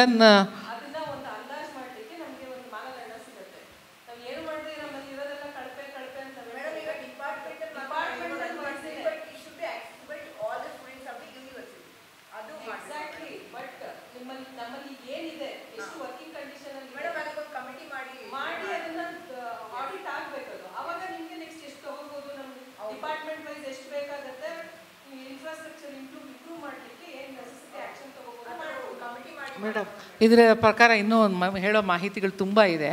ಏನಪ್ಪ ಅಂದರೆ ನಮಗೀಗ 100 ಕಂಪ್ಯೂಟರ್ಸು, 200 ಇರಬೇಕು, 100 ಕಂಪ್ಯೂಟರ್ಸು ಇವ್ರು ಕೊಟ್ಟಿದ್ದಾರೆ ಮೇಡಮ್, DC-ನವ್ರು ಕೊಟ್ಟಿದ್ದಾರೆ. ನಮ್ಮದು ರೂಸಾ ಪ್ರಾಜೆಕ್ಟ್ನಲ್ಲಿ ತೊಗೊಂಡಿರೋಂಥದ್ದು. ಅದು 100 ಕಂಪ್ಯೂಟರ್ಸು ಅಡ್ಮಿನಿಸ್ಟ್ರೇಷನ್ಗೆ ಬೇರೆ, ಆಮೇಲೆ ಕ್ಲಾಸ್ಗಳಿಗೆ ಬೇರೆ ಥರದ್ದು ಕೊಟ್ಟಿದ್ದಾರೆ. ನಾವು ಅಡ್ಮಿನಿಸ್ಟ್ರೇಷನ್ಗೆ ಏನು ಕಂಪ್ಯೂಟರ್ ಕೊಟ್ಟಿದ್ದಾರೋ ಅದು ಎಲ್ಲ ಚೇರ್ಮನ್ಗೂ ಒಂದು ಕಂಪ್ಯೂಟರ್ ಕೊಡ್ತಾಯಿದ್ದೀವಿ ಮೇಡಮ್. ಅದು ಅವರಿಗೆ ಕೊಟ್ಟಿದ್ದೀವಿ. ಕೆಲವ್ರು ತೊಗೊಂಡಿದ್ದಾರೆ, ಕೆಲವ್ರು ಇನ್ನೂ ತೊಗೊಂಡಿಲ್ಲ, ಬಟ್ ಅವರಿಗೆ ಕೊಟ್ಟಿದ್ದೀವಿ. ಅಡ್ಮಿನಿಸ್ಟ್ರೇಷನ್ ಕಂಪ್ಯೂಟರ್ ಏನು ಕೊಟ್ಟಿದ್ದಾರೋ ಅದೆಲ್ಲನೂ ನಾವು ಎಲ್ಲ ಚೇರ್ಮನ್ಗೂ ಕೊಡ್ತಾಯಿದ್ದೀವಿ. ಆಮೇಲೆ ಅದೇ 34ರಿಂದ ಒಂದು 40 ಕಂಪ್ಯೂಟರ್ ಅಲ್ಲೇ ಹೋಗುತ್ತೆ ಸರ್. 34 ಡಿಪಾರ್ಟ್ಮೆಂಟು, ಬಟ್ ಇನ್ನು ಸ್ಪೋರ್ಟ್ಸು ಇವ್ರಿಗೆಲ್ಲನೂ ಕೊಡಬೇಕು, ಲೈಬ್ರರಿಯನ್ನು ಅವ್ರಿಗೆಲ್ಲನೂ ಕೊಡಬೇಕು ನಾವು. ಹಾಗಾಗಿ ಒಂದು 40ರಿಂದ 50 ಕಂಪ್ಯೂಟ್ರು ಈ ಥರ ಹೋಗುತ್ತೆ. ಇನ್ನು 50 ಕಂಪ್ಯೂಟ್ರು ನಾವು ರಿಜಿಸ್ಟ್ರಾರ್ ಎವ್ಯಾಲ್ಯೂಯೇಷನ್ ಸೆಕ್ಷನ್ಗೆ, ಫೈನಾನ್ಸ್ ಸೆಕ್ಷನ್ಗೆ, ಅಡ್ಮಿನಿಸ್ಟ್ರೇಷನ್ಗೆ ಹಾಕ್ಕೊಳ್ಬೇಕು. That is the statistics we have given. ಮಿಕ್ಕಿದ 100 ಕಂಪ್ಯೂಟರ್ಸು ಮೇಡಮ್, ಒಂದು 70 computers we are giving it to computer science department. ಒಂದು 30 ಅಥವಾ 40 ಕಂಪ್ಯೂಟರ್ನ ಫಿಸಿಕ್ಸ್ ಡಿಪಾರ್ಟ್ಮೆಂಟಿಗೆ ಕೊಡ್ತಾಯಿದ್ದೀವಿ. ಏಕೆಂದರೆ ರೂಸಾ ಕೋಆರ್ಡಿನೇಟರ್ ಶ್ರೀ ಪ್ರಕಾಶ್ ಅವರು ನಾವು ಮೇಂಟೈನ್ ಮಾಡ್ತೀವಿ, ಬೇರೆಯವ್ರಿಗೂ ಬಿಡ್ತೀವಿ ಅಂತ ಹೇಳಿರೋದ್ರಿಂದ 40 ಕಂಪ್ಯೂಟರ್ಸ್ನ, 30ರಿಂದ 40 ಕಂಪ್ಯೂಟರ್ಸ್ನ ಶ್ರೀ ಪ್ರಕಾಶ್ ಅವ್ರಿಗೆ ಕೊಡ್ತೀವಿ. ನಿಮಗೆ ಮಾಡಿ ಅಂತ ನಾವು ಕೊಟ್ಟಿದ್ದೀವಿ. ಅಲ್ಲಿಗೆ ಇದು ಇಂಟರ್ನೆಟ್ಟು ಕೊಟ್ಟಿದ್ದೇನೆ ನಾವು ಕೊಟ್ಟಿದ್ದೀವಿ ಮೇಡಮ್. ನಿಮಗೆ ರಿಟರ್ನ್ ಆರ್ಡರ್ಸ್ ಕೊಟ್ಟಿದ್ದೀವಿ, ಅದನ್ನು ಮೇಂಟೈನ್ ಮಾಡೋಕ್ಕೂ ಪರ್ಸನ್ನ ಕೊಟ್ಟಿದ್ದೀವಿ. ನೇತ್ರ ಅವರೇ, ಅದನ್ನು ಅಪ್ಡೇಟ್ ಮಾಡಿ ಯೂಸ್ಗೆ ಕೊಟ್ಟಿದ್ದೀವಿ. These people are not using it ಅಷ್ಟೇ.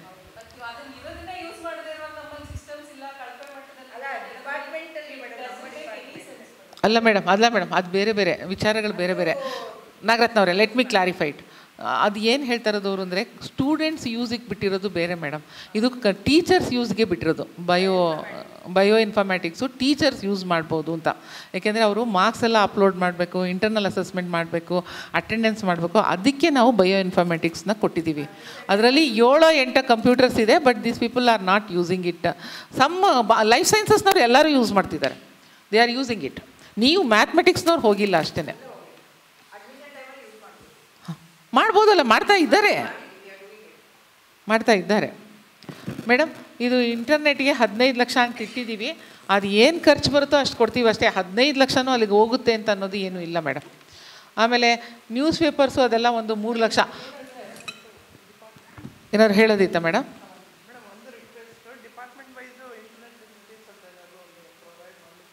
ಅದು 15 ಲಕ್ಷದಲ್ಲೇ ಕೊಡ್ಬೇಕು ಮೇಡಮ್. ಒಂದೊಂದಕ್ಕೂ ಇಷ್ಟು ಅಂತ ಇಡಕ್ಕೆ ಬರಲ್ಲ. ಆಯ್ತಾಯ್ತು.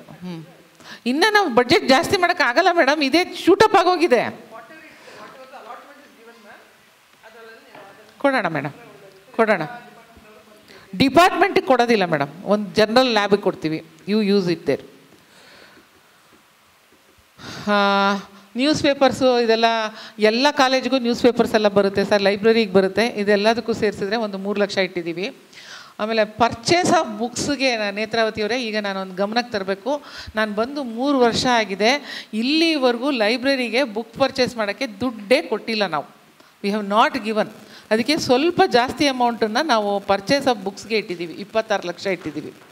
ಸೊ ಅವ್ರಿಗೆ ಒಂದು ಸರಿನಾದರೂ ಫುಲ್ಫಿಲ್ ಮಾಡಬೇಕು. ಹೊಸ ಕೋರ್ಸುಗಳೆಲ್ಲ ಓಪನ್ ಮಾಡಿದ್ದೀವಿ, ಅದರಿಂದ ಒಂದು 26 ಲಕ್ಷ ಅದಕ್ಕೆ ಅಂತ ಇಟ್ಟಿದ್ದೀವಿ. ಬಹುಶಃ ಈ 26 ಲಕ್ಷ ಕಂಪ್ಲೀಟಾಗಿ ಖರ್ಚು ಮಾಡ್ತೀವಿ ಅಂತ ಅಂದ್ಕೊಂಡಿದ್ದೀನಿ ಮೇಡಮ್, ಗೊತ್ತಿಲ್ಲ. ಸೊ ಅದು ಲೈಬ್ರರಿಗೆ. ಆಮೇಲೆ ಇನ್ಫ್ಲಿಬ್ನೆಟ್ಟು ನಾವು ತರ್ಬೋದು ಮೇಡಮ್. ಕೊಡೋರು ಯಾರಿದ್ದಾರೆ? ಈಗ ಕನ್ನಡ ಬುಕ್ಸನ್ನು ಒಬ್ಬರು ರೈಟರ್ ಕೊಟ್ಟರು ನಮಗೆ. ಇವರು ಸುಧಾಮೂರ್ತಿ ಅವ್ರನ್ನ ನಾವು ಗೆಸ್ಟಾಗಿ ಕರೆದಿದ್ವಿ ಮತ್ತು ಇದೆಲ್ಲ ಮಾಡಿದ್ವಲ್ಲ ಮೇಡಮ್. ಅವರು ಮೇಡಮ್ ಇನ್ನೊಂದು ಜ್ಞಾಪಿಸ್ತೀನಿ, ಅವರಿಗೆ ಕಂಗ್ರ್ಯಾಚುಲೇಟ್ ಮಾಡಬೇಕು. She became Rajya Sabha member. ಹೌದು ಹೌದು ಹೌದು. ನಮ್ಮ ಸಿಂಡಿಕೇಟ್ ಅಂತ ಹಾಕ್ಬಿಡಲ್ಲ ನಾನು, ನಮ್ಮ ಸಿಂಡಿಕೇಟ್ ಆ್ಯಂಡ್ ಅಕಾಡೆಮಿಕ್ ಕೌನ್ಸಿಲ್ ಎಲ್ಲರೂ ನಿಮಗೆ ಕಂಗ್ರ್ಯಾಚುಲೇಟ್ ಮಾಡ್ತಿದ್ದಾರೆ ಅಂತ ಒಂದು ಮೆಸೇಜ್ ಹಾಕಕ್ಕೆ ಹೇಳಿದ್ದೀನಿ ಅವ್ರಿಗೆ. ಸೊ ಹೇಳ್ತೀವಿ, because she has become Rajya Sabha member. ನಾವು ರಾಜ್ಯಸಭಾ ಮೆಂಬರ್ ಆಗಿದ್ದಾರೆ. ಕೇಳೋದಕ್ಕೆ ಅವತ್ತಿನ ದಿನ ಏನಾಯ್ತು ಗೊತ್ತಾ ಮೇಡಮ್, ನೀವೇ ನೋಡಿದ್ರಲ್ಲ, ನಮ್ಗೆ ಎಜುಕೇಶನ್ ಮಿನಿಸ್ಟರ್ ಬಿಡಲೇ ಇಲ್ಲ. ಬೇರೆ ಒಂದಿನ ಅಪಾಯಿಂಟ್ಮೆಂಟ್ ತಗೊಂಡು ಹೋಗಿ ಕೇಳಿದೆ ಅವ್ರಿಗೆ, ಕಂಪ್ಯೂಟರ್ಸ್ ಏನಾದ್ರು ಕೊಡಿ ಅಂತ. ನಾನೀಗ retired ಆಗೋಗ್ಬಿಟ್ಟಿದ್ದೀನಿ, I don't have connection with that section ಅಂತ ಏನೋ ಹೇಳಿದ್ರು ಅವರು.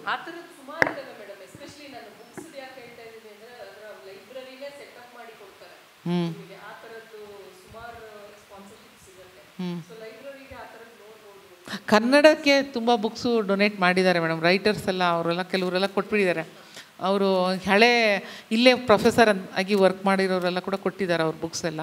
ಬಟ್ ಬೇರೆ ಸಬ್ಜೆಕ್ಟ್ಸ್ಗೆ ಏನೂ ಇಲ್ಲ ಮೇಡಮ್, ನಥಿಂಗ್ ಇಸ್ ದೇರ್. ಆಮೇಲೆ ಇನ್ನೊಂದು ಏನು ಗೊತ್ತಾ ಮೇಡಮ್, NEPಗೆ ಸಿಲೆಬಸ್ ಚೇಂಜ್ ಆಯ್ತಲ್ಲ, ಅದಕ್ಕೆ ನೀಡಾಗಿ ಕೂಡ ನಾವು ಬುಕ್ಸ್ ಪರ್ಚೇಸ್ ಮಾಡಿಲ್ಲ. We have not purchase books for NEP. ಇಲ್ಲ ಮೇಡಮ್, ಹಂಗೆ ಮಾಡಲೇಬೇಕಾಗತ್ತೆ. ಯಾಕೆ ಗೊತ್ತಾ, NEP ಮಾಡಲಿಲ್ಲ ಅಂದರೆ ನಮ್ಮ ದುಡ್ಡುಗಳು ಬರೋಲ್ಲ. NEP ಇದ್ದರೆ ಮಾತ್ರ PM ಉಷಾ ಎಲ್ಲ ಬರೋದು. ಏನೋ ಒಂದು ರೀತಿಯ ಅಡ್ಡ ಇದರಲ್ಲಿ ಹೇಳ್ತಾರೆ ಮೇಡಮ್, ಮಾಡ್ತಾರೆ. ಯಾಕೆ ಗೊತ್ತಾ, 50 ಲಕ್ಷಗಳು 50 ಕೋಟಿ ಅಲ್ಲಿಗೆಲ್ಲ ಬರಬೇಕಲ್ಲ. ಅವೆಲ್ಲ ಬರಬೇಕು ಅಂತಂದರೆ NEP ಮಾಡಲೇಬೇಕು.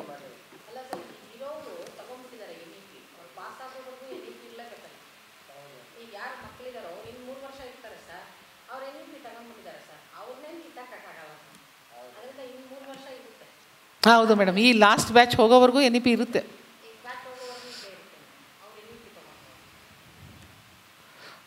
ಅದು ಅದು ಈ ಪರ್ಚೇಸ್ ಆಫ್ ಬುಕ್ಸ್ಗೆ ಅದಕ್ಕೆ ಜಾಸ್ತಿ ಇಟ್ಟಿದ್ದೀವಿ ಸರ್, 26 ಲಕ್ಷ ಇಟ್ಟಿದ್ದೀವಿ ಅದಕ್ಕೆ. ಯಾವ nominees madam? Finance ಕಮಿಟಿನಾ? I will go my self and I request them to come for the. ಇಲ್ಲಿಂದನೂ ಒಂದು ನಾಮಿನಿ ಕೊಡಬೇಕು ಮೇಡಮ್ ಇದಕ್ಕೆ, ಫೈನಾನ್ಸ್ ಕಮಿಟಿಗೆ. ನೀವು ಇಲ್ಲಿ ಅದು ನಾನು ಇದರಲ್ಲಿ ಇಟ್ಕೊಂಡಿದ್ದೆ, ಏನದು ಟೇಬಲ್ ಅಜೆಂಡಾ ಅಂತ ಇಟ್ಕೊಂಡಿದ್ದೆ. ಇಲ್ಲಿಂದನೂ ಒಂದು ನಾಮಿನಿ ಬರಬೇಕು ಫೈನಾನ್ಸ್ ಕಮಿಟಿಗೆ. ಅದೇ ಎಲ್ಲ ಇದು ಮುಗಿಸ್ಬಿಡೋಣ, ಬಜೆಟ್ ಮುಗಿಸ್ಬಿಡೋಣ. ಟೈಮ್ ಎಷ್ಟಿದೆ ನೋಡ್ಕೊಳ್ಳೋಣ, 12 ಕಾಲ ಆಯಿತು.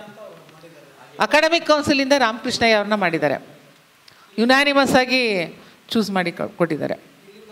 ಇಲ್ಲಿಂದ ಒಬ್ಬರು ನಾಮಿನಿ ಮಾಡಬೇಕು ಮೇಡಮ್. ಇನ್ನೆಲ್ಲ ಮಿಕ್ಕಿದ್ದೆಲ್ಲ ಮೇಡಮ್ ಇವೆಲ್ಲನೂ 3.5 ಲಕ್ಷ 2.5 ಲಕ್ಷ, ಅದು ಲ್ಯಾಬಿಗೆ ಏನಾದ್ರು ಪರ್ಚೇಸ್ ಮಾಡಬೇಕು ಅಂದರೆ ಆ ಥರ ಕೊಡಬೇಕು ಅಂತ ಕೆಲವು ಡಿಪಾರ್ಟ್ಮೆಂಟ್ಸ್ಗೆ ಅದು ನೋಡಿಕೊಂಡು, PG ಇರೋ ಡಿಪಾರ್ಟ್ಮೆಂಟು, PG ಇಲ್ದಿರೋ ಡಿಪಾರ್ಟ್ಮೆಂಟ್ಗೆ ನೋಡಿಕೊಂಡು ಆ ಥರ ಹಾಕಿದ್ದೀವಿ. ತುಂಬ ಜಾಸ್ತಿ ಏನು ಹಾಕಿಲ್ಲ ಮೇಡಮ್. ಆ್ಯಕ್ಚುಲಿ ಇದು ಸಾಲಲ್ಲ ಕೆಲವು ಲ್ಯಾಬ್ರೇಟ್ರೀಸಿಗೆ. ಏನಪ್ಪ ಅಂತಂದರೆ, ಈಗ ಮೈಕ್ರೋಬಯಾಲಜಿದೆಲ್ಲ ಕಿಟ್ಗಳು ತೊಗೋಬೇಕು ಮೇಡಮ್ ನಾವು. ಅದು ತುಂಬ ಎಕ್ಸ್ಪೆನ್ಸಿವ್ ಕಿಟ್ಗಳೆಲ್ಲ ಮೈಕ್ರೋಬಯಾಲಜಿಗೆಲ್ಲ. ಬಯೋಕೆಮಿಸ್ಟ್ರಿಗೂ ಮೈಕ್ರೋಬಯಾಲಜಿಗೂ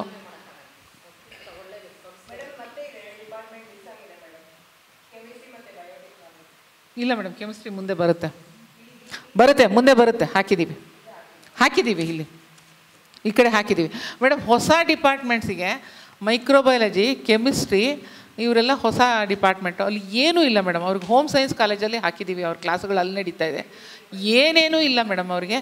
ಅದಕ್ಕೆ ಆ ಡಿಪಾರ್ಟ್ಮೆಂಟ್ಸು ಹೊಸದಾಗಿ ಸ್ಟಾರ್ಟ್ ಆಗಿರೋರಿಗೆ 7 ಲಕ್ಷ ಇಟ್ಕೊಂಡಿದ್ದೀವಿ. Because we have to purchase the glassware, chemicals, equipments 3 purchase ಮಾಡಬೇಕಾಗತ್ತೆ.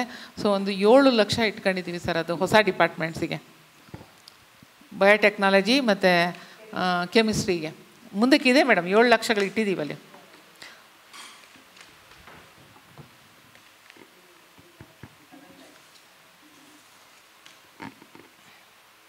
ಸೊ ಈ ಥರ ನಾವು ಕೆಲಸಗಳು ಮಾಡಿರೋದು ಮೇಡಮ್. ಇದನ್ನು NSS ಆ್ಯಕ್ಟಿವಿಟಿಗೆ 1 ಲಕ್ಷ ಇಟ್ಟಿದ್ವಿ. ನಮ್ಮಲ್ಲಿ ತುಂಬ ಜಾಸ್ತಿ ಆ್ಯಕ್ಟಿವಿಟಿ ಆಗುತ್ತೆ NSSದು. ಅದು 1 ಲಕ್ಷ ಸಾಲಲ್ಲ ಅಂತ 2 ಲಕ್ಷ ಮಾಡಿದ್ದೀವಿ. ಆಮೇಲೆ ಇದು ಮೇಡಮ್, ಬಯೋಕೆಮಿಸ್ಟ್ರಿಗೆ ಸೆಮಿನಾರ್ಸ್ಗೆ 2 ಲ್ಯಾಕ್ಸ್ ಅಂತ 1 ಲ್ಯಾಕ್ ಅಂತಲೇ ಏನೋ ಇಟ್ಟಿದ್ವಿ, ಅದನ್ನು 2 ಲ್ಯಾಕ್ಸ್ ಮಾಡಿದ್ದೀವಿ. ಹಾಗೆ ಕಂಪ್ಯೂಟರ್ ಸೈನ್ಸ್ಗೆ ಅಕಾಡೆಮಿಕ್ ಆ್ಯಕ್ಟಿವಿಟಿಗೆ 4 ಲಕ್ಷ ಮಾಡಿದ್ದೀವಿ. ಆಮೇಲೆ ಮೈಕ್ರೋಬಯಾಲಜಿಗೆ 2.5 ಲಕ್ಷ. ಆಮೇಲೆ ಇದಕ್ಕೆ ಫಿಸಿಕ್ಸ್ಗೆ 2 ಲಕ್ಷ. ಈ ಥರ ಒಂಚೂರು ಚೇಂಜ್ ಮಾಡಿದ್ದೀವಿ ಮೇಡಮ್ ಅದನ್ನ. ಯಾಕೆಂದರೆ 1 ಲಕ್ಷ ಏನೇನೂ ಸಾಕಾಗಲ್ಲ ಕಾನ್ಫರೆನ್ಸ್ ಮಾಡೋದಕ್ಕೆ. ಆಮೇಲೆ ಇದಕ್ಕೆ ಡಾಟಾ ಸೈನ್ಸ್ ಆರ್ಟಿಫಿಷಿಯಲ್ ಇಂಟೆಲಿಜೆನ್ಸ್ಗೆ 3 ಲಕ್ಷ ಹಾಕಿದ್ವಿ, ಅದು 5 ಲಕ್ಷ ಮಾಡಿದ್ದೀವಿ. ಆಮೇಲೆ ಲ್ಯಾಬ್ರೇಟ್ರಿ ಎಕ್ಸ್ಪೆಂಡಿಚರ್ಗೆ 3.5 ಲಕ್ಷ ಕೊಟ್ಟಿದ್ದೀವಿ. ಇಲ್ಲ ಮೇಡಮ್, ನಾನೀಗ ಅದನ್ನು ಕ್ಯಾಲ್ಕುಲೇಷನ್ಸ್ ಎಲ್ಲ ಮಾಡಿದ್ದೀನಿ. ಅವರಿಂದ ಬರ್ತಾ ಇರೋದು 2 crores madam. 2 crores what we have spent till now is only 35 lakhs. ಇವತ್ತಿನವರೆಗೂ ಖರ್ಚು ಮಾಡಿರೋದಲ್ಲಿ ಬರೀ 35 ಲಕ್ಷ ಚಿಲ್ಲರೆ ಖರ್ಚು ಮಾಡಿದ್ದೀವಿ. ಅವರಿಂದ ಬರ್ತಾ ಇರೋ ಇನ್ಕಮ್ಮು 2 crores ಮೇಡಮ್.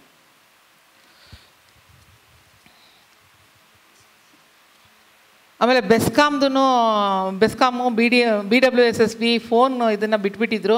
ಅದೆಲ್ಲ ಸೇರಿಸಿದ್ರೆ ನಾವು 60 ಲಕ್ಷ ಅಂತ ಇಟ್ಕೊಂಡಿದ್ದೀವಿ. ಗೊತ್ತಿಲ್ಲ ಮೇಡಮ್, ಅದು ಇದರಲ್ಲಿ ಇಟ್ಕೊಂಡಿದ್ದೀವಿ. ಆಮೇಲೆ ಹಾಸ್ಟೆಲ್ಸ್ಗೆ 45 ಲಕ್ಷ ಅಂತ ಇಟ್ಟಿದ್ರು. ಅದು ಕಷ್ಟ ಆಗುತ್ತೆ ನಮಗೀಗ. ಒಂದು ದೊಡ್ಡ ಹಾಸ್ಟೆಲ್ ಓಪನ್ ಮಾಡಿದ್ರೆ ನಮಗೆ ಬರ್ಡನ್ ಜಾಸ್ತಿ ಬರುತ್ತೆ.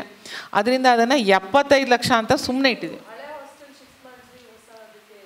ಕೊಟ್ಟಿಲ್ಲ ಮೇಡಮ್, ನಮ್ಗೆ ಇನ್ನೂ ಹ್ಯಾಂಡ್ ಓವರ್ ಆಗಿಲ್ಲ. ಅವ್ರು ಇನ್ನೂ ಎಲೆಕ್ಟ್ರಿಕಲ್ ಕನೆಕ್ಷನ್ಸ್ ಎಲ್ಲ ಕೊಡಬೇಕು, ಆಮೇಲೆ ಲಿಫ್ಟ್ ಹಾಕಬೇಕು. ಮತ್ತು ನೀವು ಅದು ಇನ್ಸ್ಪೆಕ್ಷನ್ ಬಂದಿದ್ದರು ರೂಸಾದವರು, ಅವ್ರು ಏನೇನೂ ಮಾಡಿಲ್ಲ ಮೇಡಮ್. ಶೆಲ್ಫ್ಸ್ ಎಲ್ಲ ಮಾಡಿಲ್ಲ, ಮಕ್ಕಳಿಗೆ ಬಟ್ಟೆ ಒಗೆಯೋಕ್ಕೆ ಜಾಗ ಮಾಡಿಲ್ಲ, ತಟ್ಟೆ ತೊಳೆಯೋಕ್ಕೆ ಜಾಗ ಮಾಡಿಲ್ಲ. ಅದೆಲ್ಲ ತುಂಬ ಪ್ರಾಬ್ಲಮ್ಸ್ ಇದೆ. ಅದೆಲ್ಲ ಹೇಳಿ ಹೋಗಿದ್ದಾರೆ. ರೂಸಾದು ಒಂದು ಕಮಿಟಿ ಮಾಡಿದರು ಹೈಯರ್ ಎಜುಕೇಷನ್ ಅವ್ರು ಬಂದು ಚೆಕ್ ಮಾಡಿ ಹೋಗಿದ್ದಾರೆ. ಒಂದು 15-20 ದಿನ ಕೆಳಗೆ ಬಂದು ಚೆಕ್ ಮಾಡಿ ಹೋಗಿದ್ದಾರೆ. ಇದೆಲ್ಲ ಮಾಡಿ ಅಂತ ಅವ್ರಿಗೆ ಹೇಳೋಗಿದ್ದಾರೆ. ಬಟ್ಟೆ ಒಕ್ಕೊಳ್ಳೋಕ್ಕೆ ಮಕ್ಕಳಿಗೆ ಏನೂ ಜಾಗ ಬಿಟ್ಟಿಲ್ಲ. ತುಂಬ ಪ್ರಾಬ್ಲಮ್ಸ್ ಇದೆ. ಅಷ್ಟೇ ಅಲ್ಲ ಸರ್, ನಮಗೆ ಫರ್ನಿಚರ್ ಏನೂ ಬರ್ತಾಯಿಲ್ಲ. We are not getting any furniture. ಆಮೇಲೆ ನಾವು ಇವಾಗ ನಮ್ಮ ಖರ್ಚುಗಳಲ್ಲಿ ಕಡಿಮೆ ಮಾಡಿ, ಅಂದರೆ ನಾವು ಇದನ್ನು ಮೇಂಟೈನ್ ಮಾಡ್ತಿಲ್ಲ ಮೇಡಮ್. ಈ ರೂಸಾದ್ ಕಂಪ್ಲೀಟಾಗಿ maintain by DCE only, director of ಕಾಲೇಜಿಗೇಟ್ ಎಜುಕೇಷನ್ನೇ maintain ಮಾಡ್ತಿರೋದು. ಅವರು ಅದಕ್ಕೆ ಈಗ ನೀವು ಕೆಲವುದರಲ್ಲಿ ಉಳಿಸಿ ಒಂದು 80 ಲಕ್ಷದಷ್ಟು ನಮಗೆ ಫರ್ನಿಚರ್ ಕೊಡಿ ಅಂತ ಕೇಳಿದ್ದೀವಿ. ಒಪ್ಕೊಂಡಿದ್ದಾರೆ. 80 ಲಕ್ಷಕ್ಕೆ ನೀವು ಕಾರ್ಡ್ಸ್ ಕೊಡೋ ಸರ್. ಇದು ಎಂಥ ಕಾರ್ಡ್ಸು ಸರ್? ಅದು ಒಂದ್ರ ಮೇಲೆ ಎಲ್ಲ ಅದಕ್ಕೇನೋ ಹೇಳ್ತಾರೆ, ಬಂಕರ್ ಕಾರ್ಡ್ಸ್ ಕೊಡಿ ಅಂತ ಕೇಳ್ಕೊಂಡಿದ್ದೀವಿ. ಬಟ್ ಅವ್ರು ಕಾರ್ಡ್ಸು ಟೇಬಲ್ ಚೇರ್ ಕೊಡ್ತಾರೆ, ಕಬರ್ಡ್ ಇಲ್ಲ ಸರ್. ಕಬರ್ಡ್ಸೇ ಮಾಡಿಲ್ಲ ಅವರು. They have not done any cupboards. So ಕಬರ್ಡ್ಸನ್ನು may be we may have to purchase. ಒಂದು ಕಬರ್ಡ್ ಇಲ್ಲ ಸರ್. ಬುಕ್ಸ್ ಇಟ್ಕೊಳ್ಳೋಕ್ಕೆ, ಬಟ್ಟೆ ಇಟ್ಕೊಳ್ಳೋಕ್ಕೆ ಯಾವುದಕ್ಕೂ ಕಬರ್ಡ್ಸ್ ಇಲ್ಲ ಸರ್. ಸರ್, ಈಗ ನಮಗೆ ಇನ್ನೊಂದು ಹೇಳಬೇಕಿತ್ತು ನಿಮಗೆ. ನಮಗೆ 1 ಕೋಟಿ ಈ ವರ್ಷ ರಿಲೀಸ್ ಆಗಿದೆ ಮೇಡಮ್ ಸರ್ಕಾರದಿಂದ. ಅದರಲ್ಲಿ ಏನಾಗಿತ್ತು ಅಂತಂದರೆ, ಅದರಲ್ಲಿ ಆರ್ಡರ್ ಹೊರಡಿಸುವಾಗ ತಪ್ಪಾಗಿ ನೃಪತುಂಗ ನಂಬರ್ ಹಾಕ್ಬಿಟ್ಟಿದ್ದಾರೆ.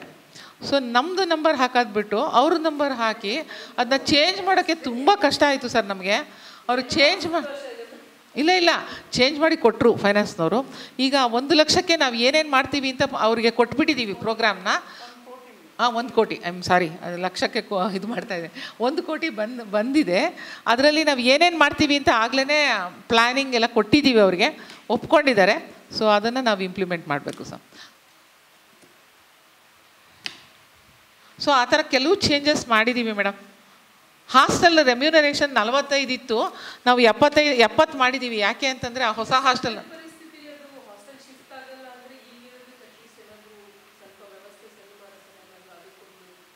ಏನು ಮಾಡೋಕ್ಕಾಗುತ್ತೆ ಮೇಡಮ್? ಬಡ್ಜೆಟ್ ಇಡಬೇಕು ಅದಕ್ಕೆ.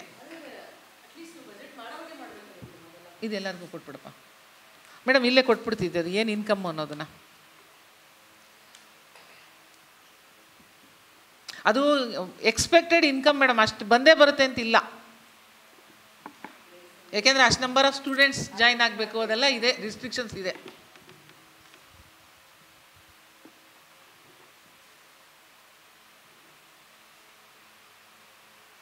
ಆಮೇಲೆ ಇದು ಒಂದು ಇಟ್ಬೇಕಂತ ಅಲ್ಲ ಸರ್. ಈಗ ಏನದು ಆಡಿಟ್ ಮಾಡ್ಸೋಕ್ಕೆ.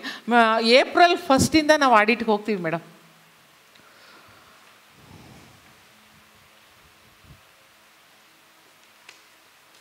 ಇನ್ನೊಂದು ಚೇಂಜ್ ಆಗಿರೋದು ಮೇಡಮ್, ಫ್ಯೂಯಲ್ ಸರ್ವಿಸ್ ಚಾರ್ಜಸ್ಸು ಅದೆಲ್ಲ ಇದೆಯಲ್ಲ, ಅದರಲ್ಲಿ ನಾವು ಬರೀ 3 lakhs ಹಾಕಿದ್ವಿ. 3 lakhs ಎಲ್ಲ ಆಗಲ್ಲ, it has to go to 12 lakhs ಅಂತ ಹಾಕಿದ್ದೀವಿ ಮೇಡಮ್. ಅದನ್ನ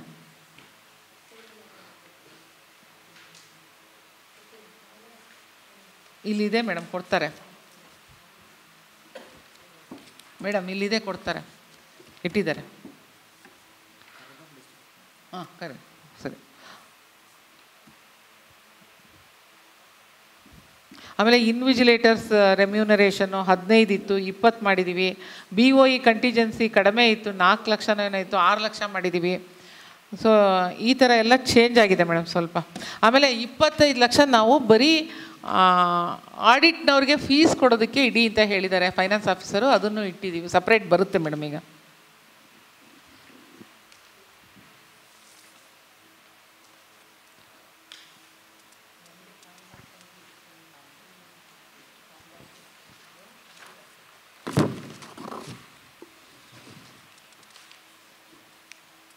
ಇದು ಹೆಂಗೆ ಬಂತು, ಫಸ್ಟ್ ಟೋಟಲ್ಗಳು ಹೆಂಗೆ ಬಂತು ಅನ್ನೋದಕ್ಕೆ ನಿಮಗೆ ಹಿಂದೆ ಎಕ್ಸ್ಪ್ಲನೇಷನ್ ಪೇಪರ್ಗಳಿದೆ. ಮುಂದಿನ ಪೇಪರನ್ನೇ ನಿಮಗೆ ಏನು ಬರುತ್ತೆ ಅನ್ನೋದು.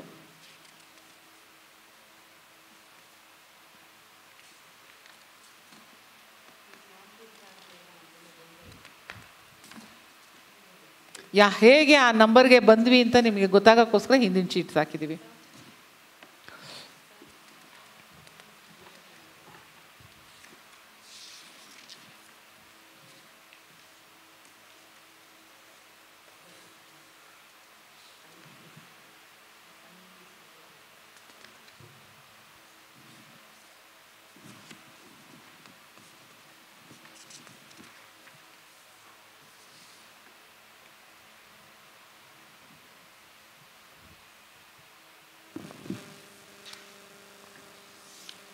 ಓಕೆನಾ ಮೇಡಮ್? ಇದು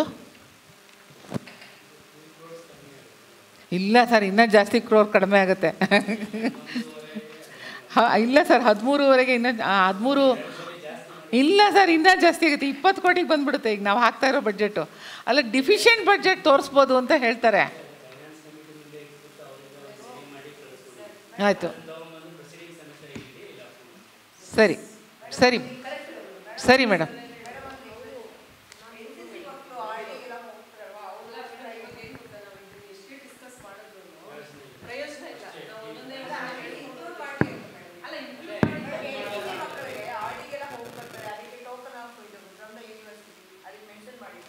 ಇಲ್ಲ, NCC ಮಕ್ಕಳಿಗೆ ನಾವೇನು ದುಡ್ಡು ಕೊಡೋದಿಲ್ಲ ಮೇಡಮ್. ಅಲ್ಲಿ NCC ಅದೆಲ್ಲ ಅವರೇ ಕೊಡ್ತಾರೆ ಮೇಡಮ್, NCCನವರೇ ಕೊಡ್ತಾರೆ, ಏನು ಕೊಡೋಲ್ಲ.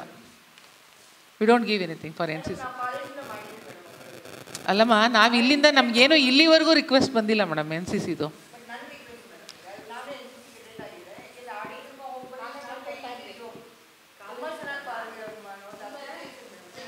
NCCನವ್ರಿಗೆ ನೀವು ದುಡ್ಡೇ ಕೊಡ್ತಾ ಇಲ್ಲ, ಸಂಬಳ ಕೊಡ್ತಾ ಇಲ್ಲ, ಏನೇನೋ ಸಂಬಳ ಫಸ್ಟ್ ಕೊಡಿ ಮೇಡಮ್, ಆಮೇಲೆ ಮಿಕ್ಕಿದ್ದೆಲ್ಲ ಮಾತಾಡೋಣ. ಸಂಬಳ ಕೊಡಿ ಫಸ್ಟು. 5 ತಿಂಗಳಿಂದ ಸಂಬಳ ಕೊಟ್ಟಿಲ್ಲ, ಏನು ಪ್ರಯೋಜನ ಆಗಿಲ್ಲ ಮೇಡಮ್. ಸಂಬಳ ಇನ್ನೂ ಆಗಿಲ್ಲ ಅವ್ರಿಗೆ. Nothing has happen. ಫಸ್ಟ್ ಸಂಬಳ ಕೊಡಿ. ಅಲ್ಲ ಮೇಡಮ್, ಈಗ ಇದು ಸರಿನಾ ಬಡ್ಜೆಟ್? ನಾವು ಅಲ್ಲಿಂದ ಬರೋದಾ? ಅಲ್ಲಲ್ಲ, ಅಲ್ಲಿಂದ ತರೋದಾ ಅಂತ ಕೇಳ್ತಾ ಇರೋದು. ಬಟ್ ಈಗ ನಾವು ಮಾಡೋಕ್ಕೆ ಬರಲ್ವಾ ಮೇಡಮ್ ಫೈನಾನ್ಸ್ ಕಮಿಟಿ? ಅಲ್ಲಲ್ಲ, ಕೋಡ್ ಆಫ್ ಕಾಂಟ್ಯಾಕ್ಟ್ ಇರೋದ ಮಾಡ್ಬೋದಾ? ಮಾಡಿಬಿಡೋಣ, ತಪ್ಪಾಗಲ್ವಾ? ಹೌದಾ? ಅಲ್ಲ, ನೀವು ಶೋರ್ ಅಲ್ವಾ ಸರ್? ಆಮೇಲೆ ನಾವೇನೋ ಮಾಡಿ ತಪ್ಪಾಗಿ ಮಾಡಬಾರ್ದವರು.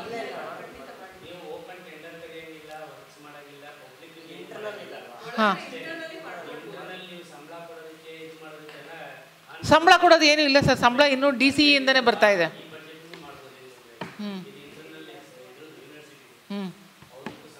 ಸರಿ, ಇಲ್ಲಿಂದ ನಾಮಿನಿ ಯಾರು ಸರ್ ಸಿಂಡಿಕೇಟಿಂದ?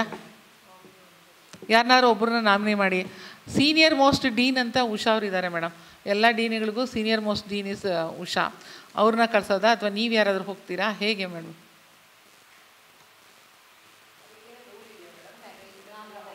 ಏನಿಲ್ಲ, ಒಂದು ನಾಮಿನಿ ಅಷ್ಟೇ. ಇವರೆಲ್ಲ ಇರ್ತಾರೆ ಫೈನಾನ್ಸ್ನಲ್ಲಿ, ಇವರೆಲ್ಲ ಇರ್ತಾರೆ. ಸಂಗಪ್ಪ ಅವರು, ಅನುರಾಧ ಅವರು ಎಲ್ಲರೂ ಇರ್ತಾರೆ.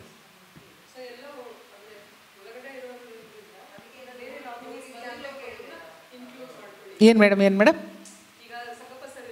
ಹ್ಞೂ ಹ್ಞೂ ಹ್ಞೂ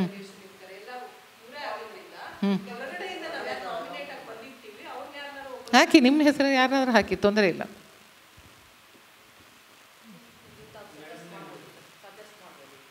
ನೇತ್ರಾವತಿ ಅವ್ರನ್ನ no problem sir, no problem sir. ಸರಿ.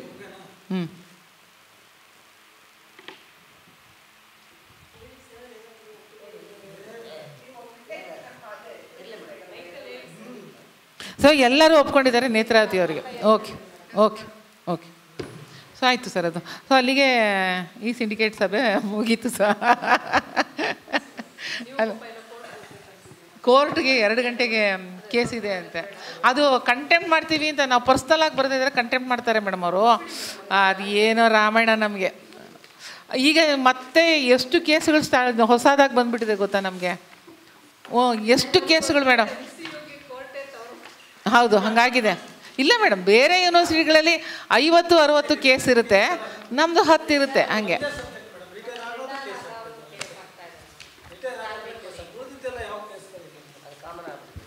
ಆಮೇಲೆ ಒಂದು ಕೇಸು ಇದಕ್ಕೆ ಬಂದಿದೆ ಮೇಡಮ್. ಯಾವುದು ಸರ್? ಅಡ್ಮಿನಿಸ್ಟ್ರೇಟಿವ್ ಟ್ರಿಬ್ಯುನಲ್ KITಗೆ ಬಂದಿದೆ ಸರ್, ಕರ್ನಾಟಕ ಅಡ್ಮಿನಿಸ್ಟ್ರೇಟಿವ್ ಟ್ರಿಬ್ಯುನಲ್ಲು. ಅವರೇನೋ ಸರ್ವೀಸ್ ಕೇಳ್ತಾ ಇದ್ದಾರೆ. ಸರ್ವೀಸ್ಗೂ ನಮಗೂ ಸಂಬಂಧ ಇಲ್ಲ ಸರ್, ಅದು DC ಇದು.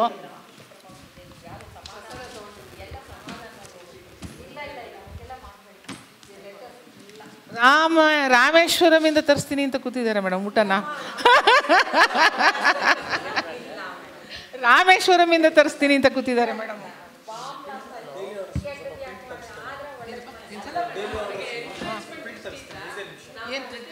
ಒಂದು ನಿಮಿಷ ಸರ್, ಒಂದು ನಿಮಿಷ. Before closing let him read the ಅದನ್ನು ಓದ್ಬಿಡಿ ಸರ್. ನೀವು ಏನಾಗಿದೆ ಅನ್ನೋದನ್ನು ಓದ್ಬಿಡಿ ಸರ್ ಒಂಚೂರು. ಏನು ಹೇಳ್ತೀನಿ ಬನ್ನಿ ಮೇಡಮ್.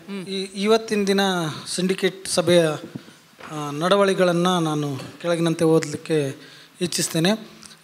ಇಂದಿನ ಸಿಂಡಿಕೇಟ್ ಸಭೆಯಲ್ಲಿ ಈ ಹಿಂದೆ 2/1/2024 ನಡೆದಿರ್ತಕ್ಕಂಥ ಸಭಾ ನಡವಳಿಗಳನ್ನು ಓದಿ ದಾಖಲಿಸಲಾಯಿತು. ಅದರಲ್ಲಿ ನಮ್ಮ ಸಿಬ್ಬಂದಿಯವರಿಗೆ ಈ ಟೆಂಡರ್ ಪ್ರೋಸೆಸ್ ಕಂಪ್ಲೀಟ್ ಆಗೋದು ಮತ್ತು ಚುನಾವಣಾ ಹಿತ ದೃಷ್ಟಿಯಿಂದ ಮೇ ತಿಂಗಳವರೆಗೆ ಈ ಹಿಂದೆ ಏನು ಅಪ್ರೂವಲ್ ಆಗಿತ್ತು ಅದೇ ರೀತಿ ಅಪ್ರೂವಲ್ ಮಾಡೋಕ್ಕೆ ಎಲ್ಲ ಸಿಂಡಿಕೇಟ್ ಸದಸ್ಯರು ಒಪ್ಪಿಗೆ ನೀಡಿದರು. ಆಮೇಲೆ ಅಪಾಯಿಂಟ್ಮೆಂಟ್ ಆಫ್ ಸ್ಟ್ಯಾಚ್ಯೂಟ್ಸ್ ಅದನ್ನು ಅನುಮೋದನೆ ಆಗಿದೆ. ಅದರಲ್ಲಿ ಒಂದು ಪಾಯಿಂಟ್ ಏನಪ್ಪ ಅಂದರೆ SC/ST ಅದನ್ನು ರೆಗ್ಯುಲೇಷನ್ಸ್ನ ಕನ್ವರ್ಷನ್ ಮಾಡೋದನ್ನು ಹೇಗೆ ಅನ್ನೋದನ್ನು ಗೌರ್ಮೆಂಟ್ ರೂಲ್ಸನ್ನು ಫಾಲೋ ಮಾಡ್ಕೊಳ್ಳೋಕ್ಕೆ. ಮತ್ತು ಎರಡನೇ ವಿಷಯ PhD ರೆಗ್ಯುಲೇಷನ್ಸನ್ನು ಕೂಡ ಅಪ್ರೂವಲ್ ಮಾಡಿದ್ದಾರೆ. ಅದರಲ್ಲಿ ಏನಪ್ಪ ಅಂತಂದರೆ 2 ಪಾಯಿಂಟ್ಗಳನ್ನು ನಾನ್ ಟೀಚಿಂಗ್ ಸ್ಟಾಫನ್ನು ಅಪಾಯಿಂಟ್ಮೆಂಟ್ ಮಾಡ್ಕೊಳ್ಳೋಕ್ಕೆ. ನಾನ್ ಟೀಚಿಂಗ್ ಸ್ಟಾಫ್ ನಾವು ಇನ್ನೊಂದು ಸರ್ಕಾರಕ್ಕೆ ಪತ್ರ ಕಳಿಸ್ತೀವಿ, ಸ್ಟ್ಯಾಚ್ಯೂಟ್ ಸರ್ಕಾರಕ್ಕೆ ಪತ್ರ ಬರೆಯೋದು. ಇನ್ನೊಂದು ಈ ಯೂನಿವರ್ಸಿಟಿಯಲ್ಲಿ ನಮ್ಮ ಯೂನಿವರ್ಸಿಟಿ ಹಿತದೃಷ್ಟಿಯಿಂದ ಮತ್ತು ಇದರಿಂದ ಮೆನ್ಗೂ ಕೂಡ ಅವಕಾಶ ಕೊಡೋದನ್ನು ಸ್ಟ್ಯಾಚ್ಯೂಟ್ಸಲ್ಲಿ ಅಳವಡಿಸಿಕೊಂಡು ಕಳಿಸ್ಲಿಕ್ಕೆ PhD ರೆಗ್ಯುಲೇಷನ್ಸಲ್ಲಿ ಮಾಡೋಕ್ಕೆ ಆಗಿದೆ. ಆಮೇಲೆ ಫೈನಾನ್ಸ್ ಕಮಿಟಿಗೆ ಇಲ್ಲಿಂದ ಸಿಂಡಿಕೇಟ್ ಸಭೆಯಿಂದ ನೇತ್ರಾವತಿ ಮೇಡಮ್ ಅವ್ರನ್ನ ಸದಸ್ಯರನ್ನಾಗಿ ನಾಮಿನೇಟ್ ಮಾಡಲಾಗಿದೆ. ಆಯವ್ಯಯಕ್ಕೆ ಕುರಿತಂತೆ VC ಅವರು ಎಲ್ಲ ಹಿಂದಿನ ವರ್ಷದ ವಿವರಗಳು, ಸಂಪನ್ಮೂಲ ಮತ್ತು ಖರ್ಚು ವಿವರಗಳನ್ನು ಸಭೆಗೆ ಮಂಡಿಸಿದರು. ಅದರಂತೆ ಇದನ್ನು ಈ ವಿವರಗಳನ್ನು ಫೈನಾನ್ಸ್ ಕಮಿಟಿಯಲ್ಲಿ ಅಪ್ರೂವ್ ಮಾಡಿಕೊಂಡು ಮುಂದಿನ ಸಭೆಯಲ್ಲಿ ಇದನ್ನು ಮಂಡಿಸೋಕ್ಕೆ ಅನುಮೋದಿಸಲಾಯಿತು.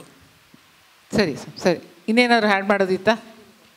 ಅಲ್ಲ, ನಾವು ಇದನ್ನು ನೀವು ಕ್ಲಾರಿಟಿ ಇರಬೇಕು ಸರ್. ಅದು ನಾನ್ ಟೀಚಿಂಗ್ ಸ್ಟಾಫ್ ಅಪಾಯಿಂಟ್ಮೆಂಟ್ಗೆ ಸ್ಟ್ಯಾಚ್ಯೂಟ್ಸ್ ಮಾಡಬೇಕು, ನಾವು ಮಾಡಿ ಕೊಡ್ಬೇಕು. ನಾವು ನಮ್ಮ ಹತ್ರ ಇದೆ ಮೇಡಮ್, ಈಗಾಗಲೇ ಒಂದ್ಸರಿ ಕಳಿಸಿದ್ವಿ, ಅದು ವಾಪಸ್ ಹಾಕಿದ್ದಾರೆ ನಮಗೆ. ಅದನ್ನ ಕರೆಕ್ಷನ್ಸ್ ಮಾಡಿ ಕೊಡ್ತೀವಿ. ಏಕೆಂದರೆ ರಾಣಿ ಚೆನ್ನಮ್ಮ ತೊಗೊಂಡಿದ್ವಿ ನಾನ್ ಟೀಚಿಂಗ್ ಸ್ಟಾಫ್ದು.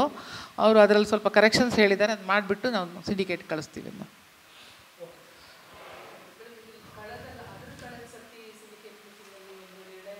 ಯಾವುದ್ರ ಬಗ್ಗೆ ಮೇಡಮ್? ಸರ್ ಈಗ ನೀವು ಒಂದು ನಿಮಿಷ ಮೇಡಮ್, ಒಂದು ನಿಮಿಷ. ಈಗ ನಮಗೆ ತುಂಬ ಲೆಟರ್ಸು ಸ್ಟೂಡೆಂಟ್ಸಿಂದ ಬಂದಿದೆ ಮೇಡಮ್. ಮತ್ತು ಟೀಚರ್ಸೂ ತುಂಬ ಜನ ಬಂದು ನಮ್ಗೆ ಅದು ಬೇಕು ಅಂತ ಕೇಳ್ಕೊಂಡಿದ್ದಾರೆ. ನೀವು ಇವಾಗ ಏನಾದ್ರು ನಿರ್ಣಯ ತೊಗೊಂಡು, ಸರ್ ನಾನು ನಿಮ್ಮನ್ನು ಅದನ್ನು ಕೇಳಬೇಕು ಅಂತಿದ್ದೆ, ನಾವು ಅವ್ರಿಗೆ ನೋಟಿಸ್ ಕೊಡಬೇಕಿತ್ತ ಅಂತ. ನೋಟಿಸ್ ಕೊಟ್ಟರೆ ಅವ್ರು 3 ತಿಂಗಳು ಬೇಕು ಸರ್ ಅವ್ರಿಗೆ ಮಾಡೋದಕ್ಕೆ. 3 ತಿಂಗಳು ಟೈಮ್ ಕೊಡಬೇಕು ಅವ್ರಿಗೆ. ಹೌದು ಹೌದು ಹೌದು ಹೌದು ಹೌದು ಹೌದು. ಈಗೇನು ಮೇಡಮ್ ಅದು ಬೇಡ ಅಂತ ನಾನು ನಿಮ್ಮ ನೇತ್ರಾವತಿಯವರೇ, ನೀವು ಬೇಡ ಅಂತ ಹೇಳ್ತಾ ಇರೋದಾ? ಹೆಂಗೆ? ಹಾಂ ಹೌದು, KMFಗೆ ಕೊಟ್ಟಿರೋದು ಮೇಡಮ್. ಹೌದು, ಅವ್ರಿಗೆ ಕೊಟ್ಟಿರೋದು ಇದೆ, ಎಲ್ಲ ಇದೆ, ಎಲ್ಲ ಆಗಿದೆ. ಅದು ನಾನು ಸಿಂಡಿಕೇಟ್ ಪವರ್ಸ್ ಇದ್ದಾಗ ಮಾಡಿರೋದು ಮೇಡಮ್. ಅದು ಒಂದು ನಿಮಿಷ ತರಿಸ್ತೀನಿ ರೀ, ಅಗ್ರಿಮೆಂಟ್ ತರಿಸ್ತೀನಿ ರೀ.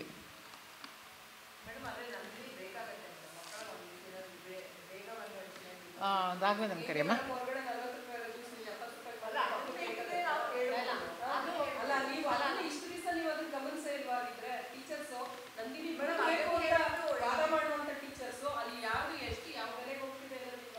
ರಾಘವೇಂದ್ರ, ನಂದಿನಿ ಇದು ಅಗ್ರಿಮೆಂಟ್ ಆಗಿದೆಯಲ್ಲ, ಒಂದು ಕಾಪಿ ಮಾಡಿ ಜಿರಾಕ್ಸ್ ಮಾಡಿ ಮೇಡಮ್.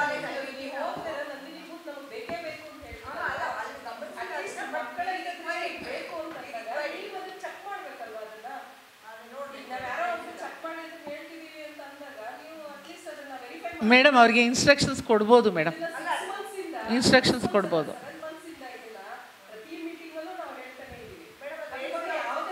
ಮೇಡಮ್ ಅದು ತುಂಬ ಜನ ಮಕ್ಕಳು ಬೇಕು ಅಂತ ಗಲಾಟೆ ಮಾಡ್ತಾ ಇದ್ದಾರೆ. ಆಯಿತು ಸರ್, ಆಯಿತು ಆಯಿತು ಸರ್. ಅಲ್ಲಲ್ಲ, ಅಗ್ರಿಮೆಂಟ್ ನಿಮಗೆ ಕೊಡ್ತೀವಿ. ಇದು ಗೌರ್ಮೆಂಟ್ ಆಗಿರೋ ಅಗ್ರಿಮೆಂಟು ಸರ್, ಅದು ಗೌರ್ಮೆಂಟ್ ಆಗಿರೋದು, ಅದು ಅಂಡರ್ ಗೌರ್ಮೆಂಟ್ ಬರುತ್ತೆ ಸರ್ ಅದೂ. ಮತ್ತು ಇನ್ನೊಂದು ಏನಪ್ಪ ಅಂತಂದರೆ, ಈ ನಂದಿನಿ ಅವ್ರದ್ದು ಸೆಂಟ್ರಲ್ ಸಿಟಿ ಯೂನಿವರ್ಸಿಟಿನಲ್ಲೂ ಮಾಡಿದ್ದಾರೆ ಸರ್. ಅದೆಲ್ಲ ನೋಡ್ಕೊಂಡು ಬಂದೆ ನಮ್ಮ ಮಕ್ಕಳು ಕೇಳಿದ್ದು, ಇಲ್ಲೂ ಒಂದು ಮಾಡಿ ನಮಗೂ ಬೇಕಲ್ವಾ ಅಂತ ಕೇಳಿದ್ದವರು ಮಕ್ಕಳುಗಳು. ಆವಾಗ ರಿಕ್ವೆಸ್ಟ್ ಮಾಡಿದ್ದು ಹಿಂದೆ, ತುಂಬ ಹಿಂದೆ. ಸೊ ನಾವು ಆವಾಗ ಇನ್ನೂ ಸಿಂಡಿಕೇಟ್ ಫಾರ್ಮೇಷನ್ ಎಲ್ಲ ಆಗಿರಲಿಲ್ಲ. ಪ್ರಿನ್ಸಿಪಾಲ್ಸು ಇವ್ರನ್ನೆಲ್ಲ ಕರೆದು ಒಂದು ಮೀಟಿಂಗ್. ಹೌದು, ಟೆಂಡರ್ ಅಲ್ಲ, ಅಗ್ರಿಮೆಂಟು, ಟೆಂಡರ್ ಅಲ್ಲ ಮೇಡಮ್. ಗೌರ್ಮೆಂಟಿಗೆ ಟೆಂಡರ್ ಇಲ್ಲ madam, no tender for government. Janata ಬಜಾರ್ಗೆ, ನಂದಿನಿಗೆ, ಇದಕ್ಕೆಲ್ಲ ಟೆಂಡರ್ ಇಲ್ಲ ಮೇಡಮ್. ಹಾಂ ಹಾಂ ಹೌದು, KMF ಇಂದನೇ ಮಾಡ್ಕೊಂಡಿರೋದು. ಅವನು ಒಬ್ಬ ಬ್ರೋಕರೋ ಏಜೆಂಟೋ ಏನೋ ಒಬ್ಬ ಮಾಡ್ತಾನೆ, ಅವನಿಗೆ ಕೊಡಬೇಕು ಅಂತಲೂ ಏನಿಲ್ಲ, ಅವ್ರು ನೆಕ್ಸ್ಟ್ ಬೇರೆ ಯಾರಿಗಾರು ಕೊಡ್ಬೋದು. ಆ ಥರಕ್ಕೆ ಹೇಳಿದ್ದೀನಿ ಮೇಡಮ್, ಅಗ್ರಿಮೆಂಟ್ ತರ್ತಾರೆ. ಸರಿ ಮೇಡಮ್, ಮುಗಿಸೋಣ. So thank you madam, thank you all the members. So ಇದು ಫೈನಾನ್ಸ್ ಕಮಿಟಿಗಿಟ್ಟು ತರ್ತೀವಿ ಇದನ್ನು ಮತ್ತೆ.